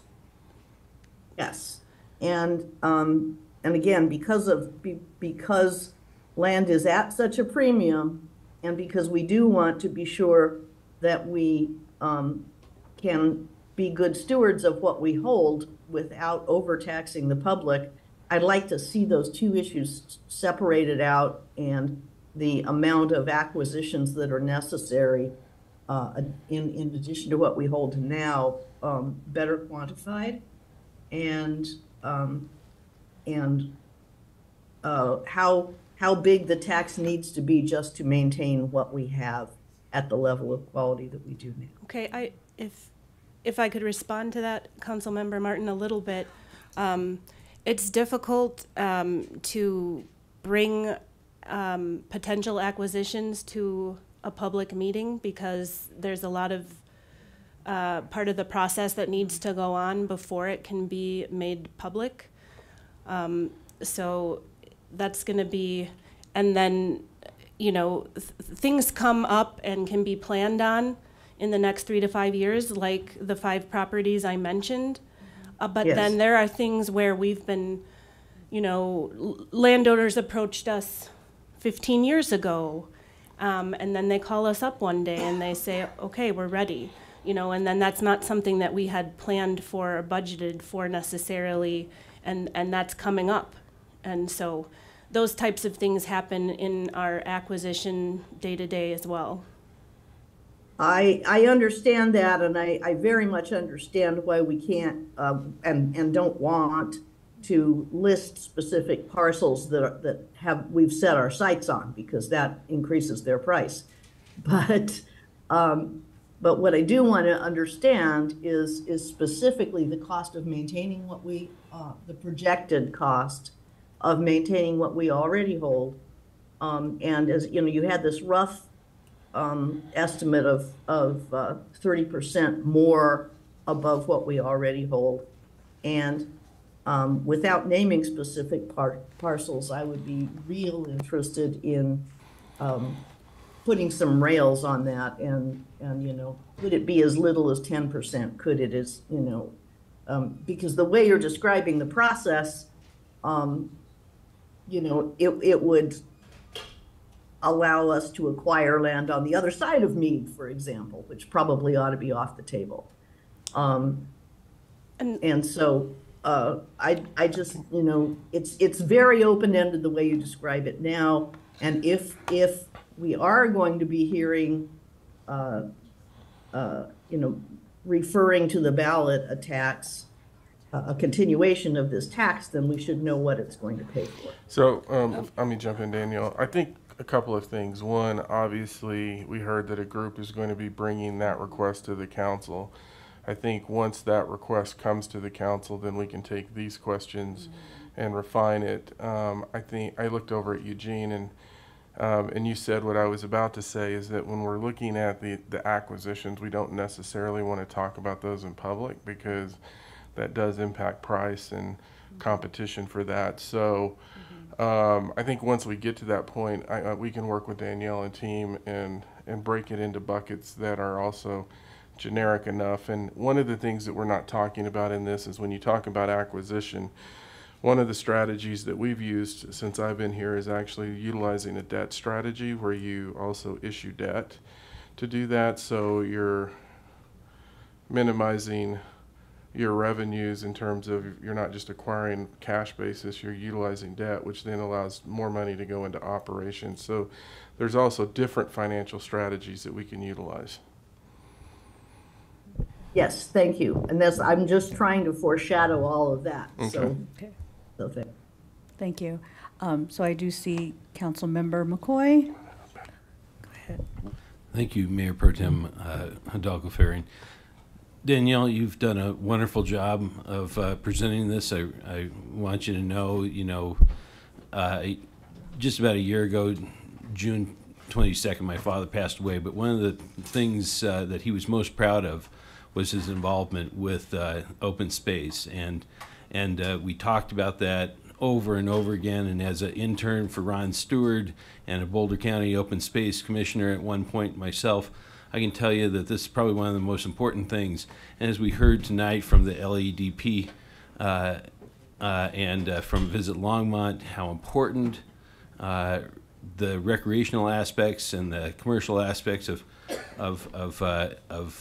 connecting this and seeing the you know, why people want to move here, their businesses and their lives and everything to Longmont, and it just keeps coming back to that quality of life that open space provides. I think of all the people that walk every morning around McIntosh and paddle and play in McIntosh and in Union Reservoir, and I you know, was one of the first park rangers out at Union years and years ago when it was first acquired. And so I really know this is one of the things that we are, you know, it's one of our crown jewels of our community. And so I think the group, stand with our St. Vrain Creek, you know, they'll be coming forward with their proposal, and I think we can have these other conversations like Harold was indicating. But, you know, I think the group was only really talking when they presented it last night to PRAB about the idea of maintaining it and just making it permanent, not trying to micromanage it or trying to create something that wasn't there or confuse the public on something that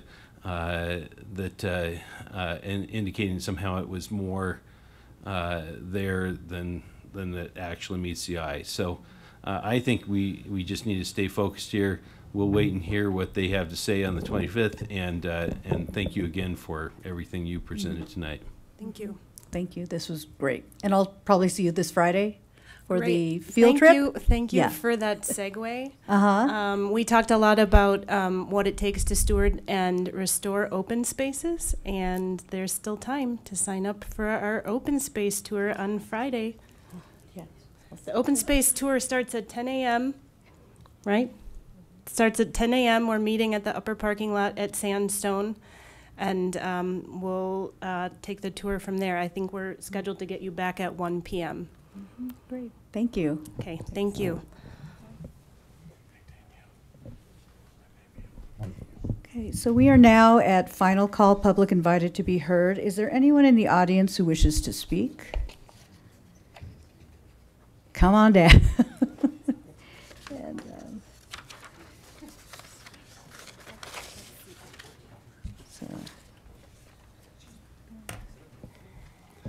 good evening again, third time. It's me, Frosterar from Western Longmont, Colorado, off North 75th Street. And I just want to say that I am happy to be, how do I put it? I'm glad to say this. I stand corrected on agenda 10A. No, it was not a tax. That was my ignorance. It was a fee set by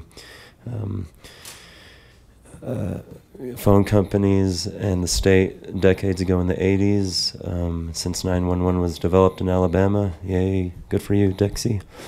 Anyway, and it's beyond a worthy cause. It's for emergency services, so the only gripe anybody would be having is with increase in the rate, and that's, I guess, due to inflation. Just a quick note about open spaces. Well, yes, begrudgingly, I'm reluctant on taxes and everything that would have to go to our services in our city. I would have to say I would support worthy causes like open spaces, because I believe we got to protect our open space. We got to protect our farmland, and I'm out of line for saying this, Indian country as well. And while, yes, costs are very important, and it brings up a dilemma, thank you, Councillor Martin, for bringing up these concerns. While I have to say you're not wrong, one thing I know we touched on a little about the space is water. What are we going to do about the shortage of water? There's water scarcity. I pray to God every day that our farmers get water for our crops, and that Lake Mead and the Colorado River system is replenished, because I'm scared that we're going through a drought, and we only have so much water in our community, never mind our planet. So I just feel like with open spaces, rather than expanding rapidly with housing development, that's the best way to preserve, if not grow, our water, our source to life. So I guess that's all I got for tonight. Thank you. Great, thank you. Turn that off, okay. And do we have any oh, yeah, come on down. Not looking, thank you. Dan Wolford, 1815 3rd Avenue. What I saw was tonight, at least in Visit Longmont, you saw many of the slides that had wildlife, you know, and much of it was local wildlife. I think Danielle did a great job, and Jim, great job of providing the presentation. One of the elements that I believe was kind of missed was the urban wildlife management that the open space program does. Jim's work staff is responsible for the management of prairie dogs throughout all of cities' public lands, as well as all the fisheries in all our lakes and ponds, coordinating that with Colorado Division of Parks and Wildlife. The wildlife biologist is monitoring 40 raptor nests throughout the city and managing that, as well as beaver control when beavers were damming up our ditches and riverways. So a lot of time is spent by staff doing planning, master planning, wildlife management plan, working with CPW on Preble's meadow jumping mouse plans. So that's an important element.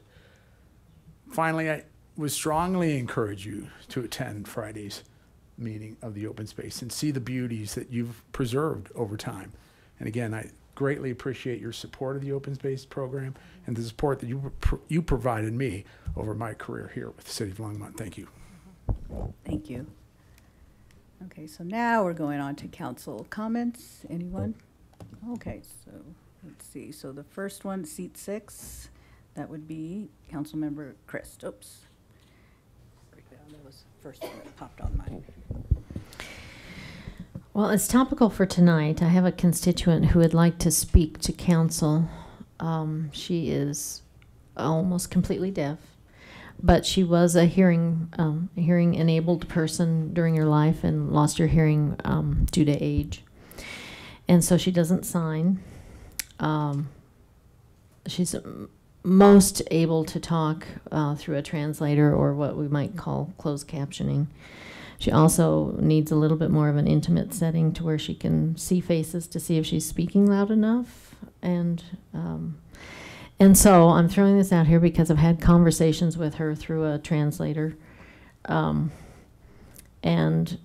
She wants to talk about aging in place and the issues she's having, particularly with her disability and her age and the changes in the neighborhood and the changes in the cost of living. So the things that staff has come up with is maybe one-on-ones with each counselor, or maybe just in a smaller setting, say at a pre-session when we're in the study room. And if we can figure out a way to put some translation on the screen for her. So I just want to make you aware of it, not asking for any action, and we'll just that we're working on it and to be determined. Thank you. Councilmember McCoy. Thank you, Mayor Pro Tem Hidalgo-Ferrin. Tonight we heard from the Senior Citizens Advisory Board, and one of the issues that came up was the closed captioning. And I'm always a little bit hesitant on that because it's oftentimes not closed captioning, but close captioning. And that's a little concerning because sometimes that can be,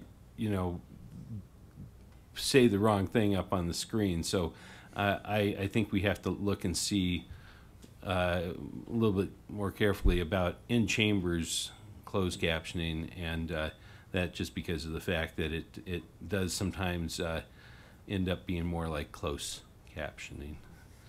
So if I can jump in real quick, one of the things I did want to remind people is we did upgrade our system here in terms of the headphones that folks can wear when they're in session. Yes, we have been testing that, and it is not always accurate. And so, but one of the things, to the point that Councilmember Chris brought up, is when we know about these issues, we do have connections with, it's an accessibility issue which we're obligated to work through, and we work with different groups in terms of managing those accessibility issues. So the more time we have, the better we can plan so that we can ensure that we're assisting those individuals in the best way possible. So now it's to you. Do you have any other comments, City Manager? No comments. Okay, thank you, City Attorney. No comments, Mayor Pro Tem. Okay, so, okay, wonderful. Second? Okay, very good. All in favor? Aye. Opposed? Okay, there we go. Meeting adjourned.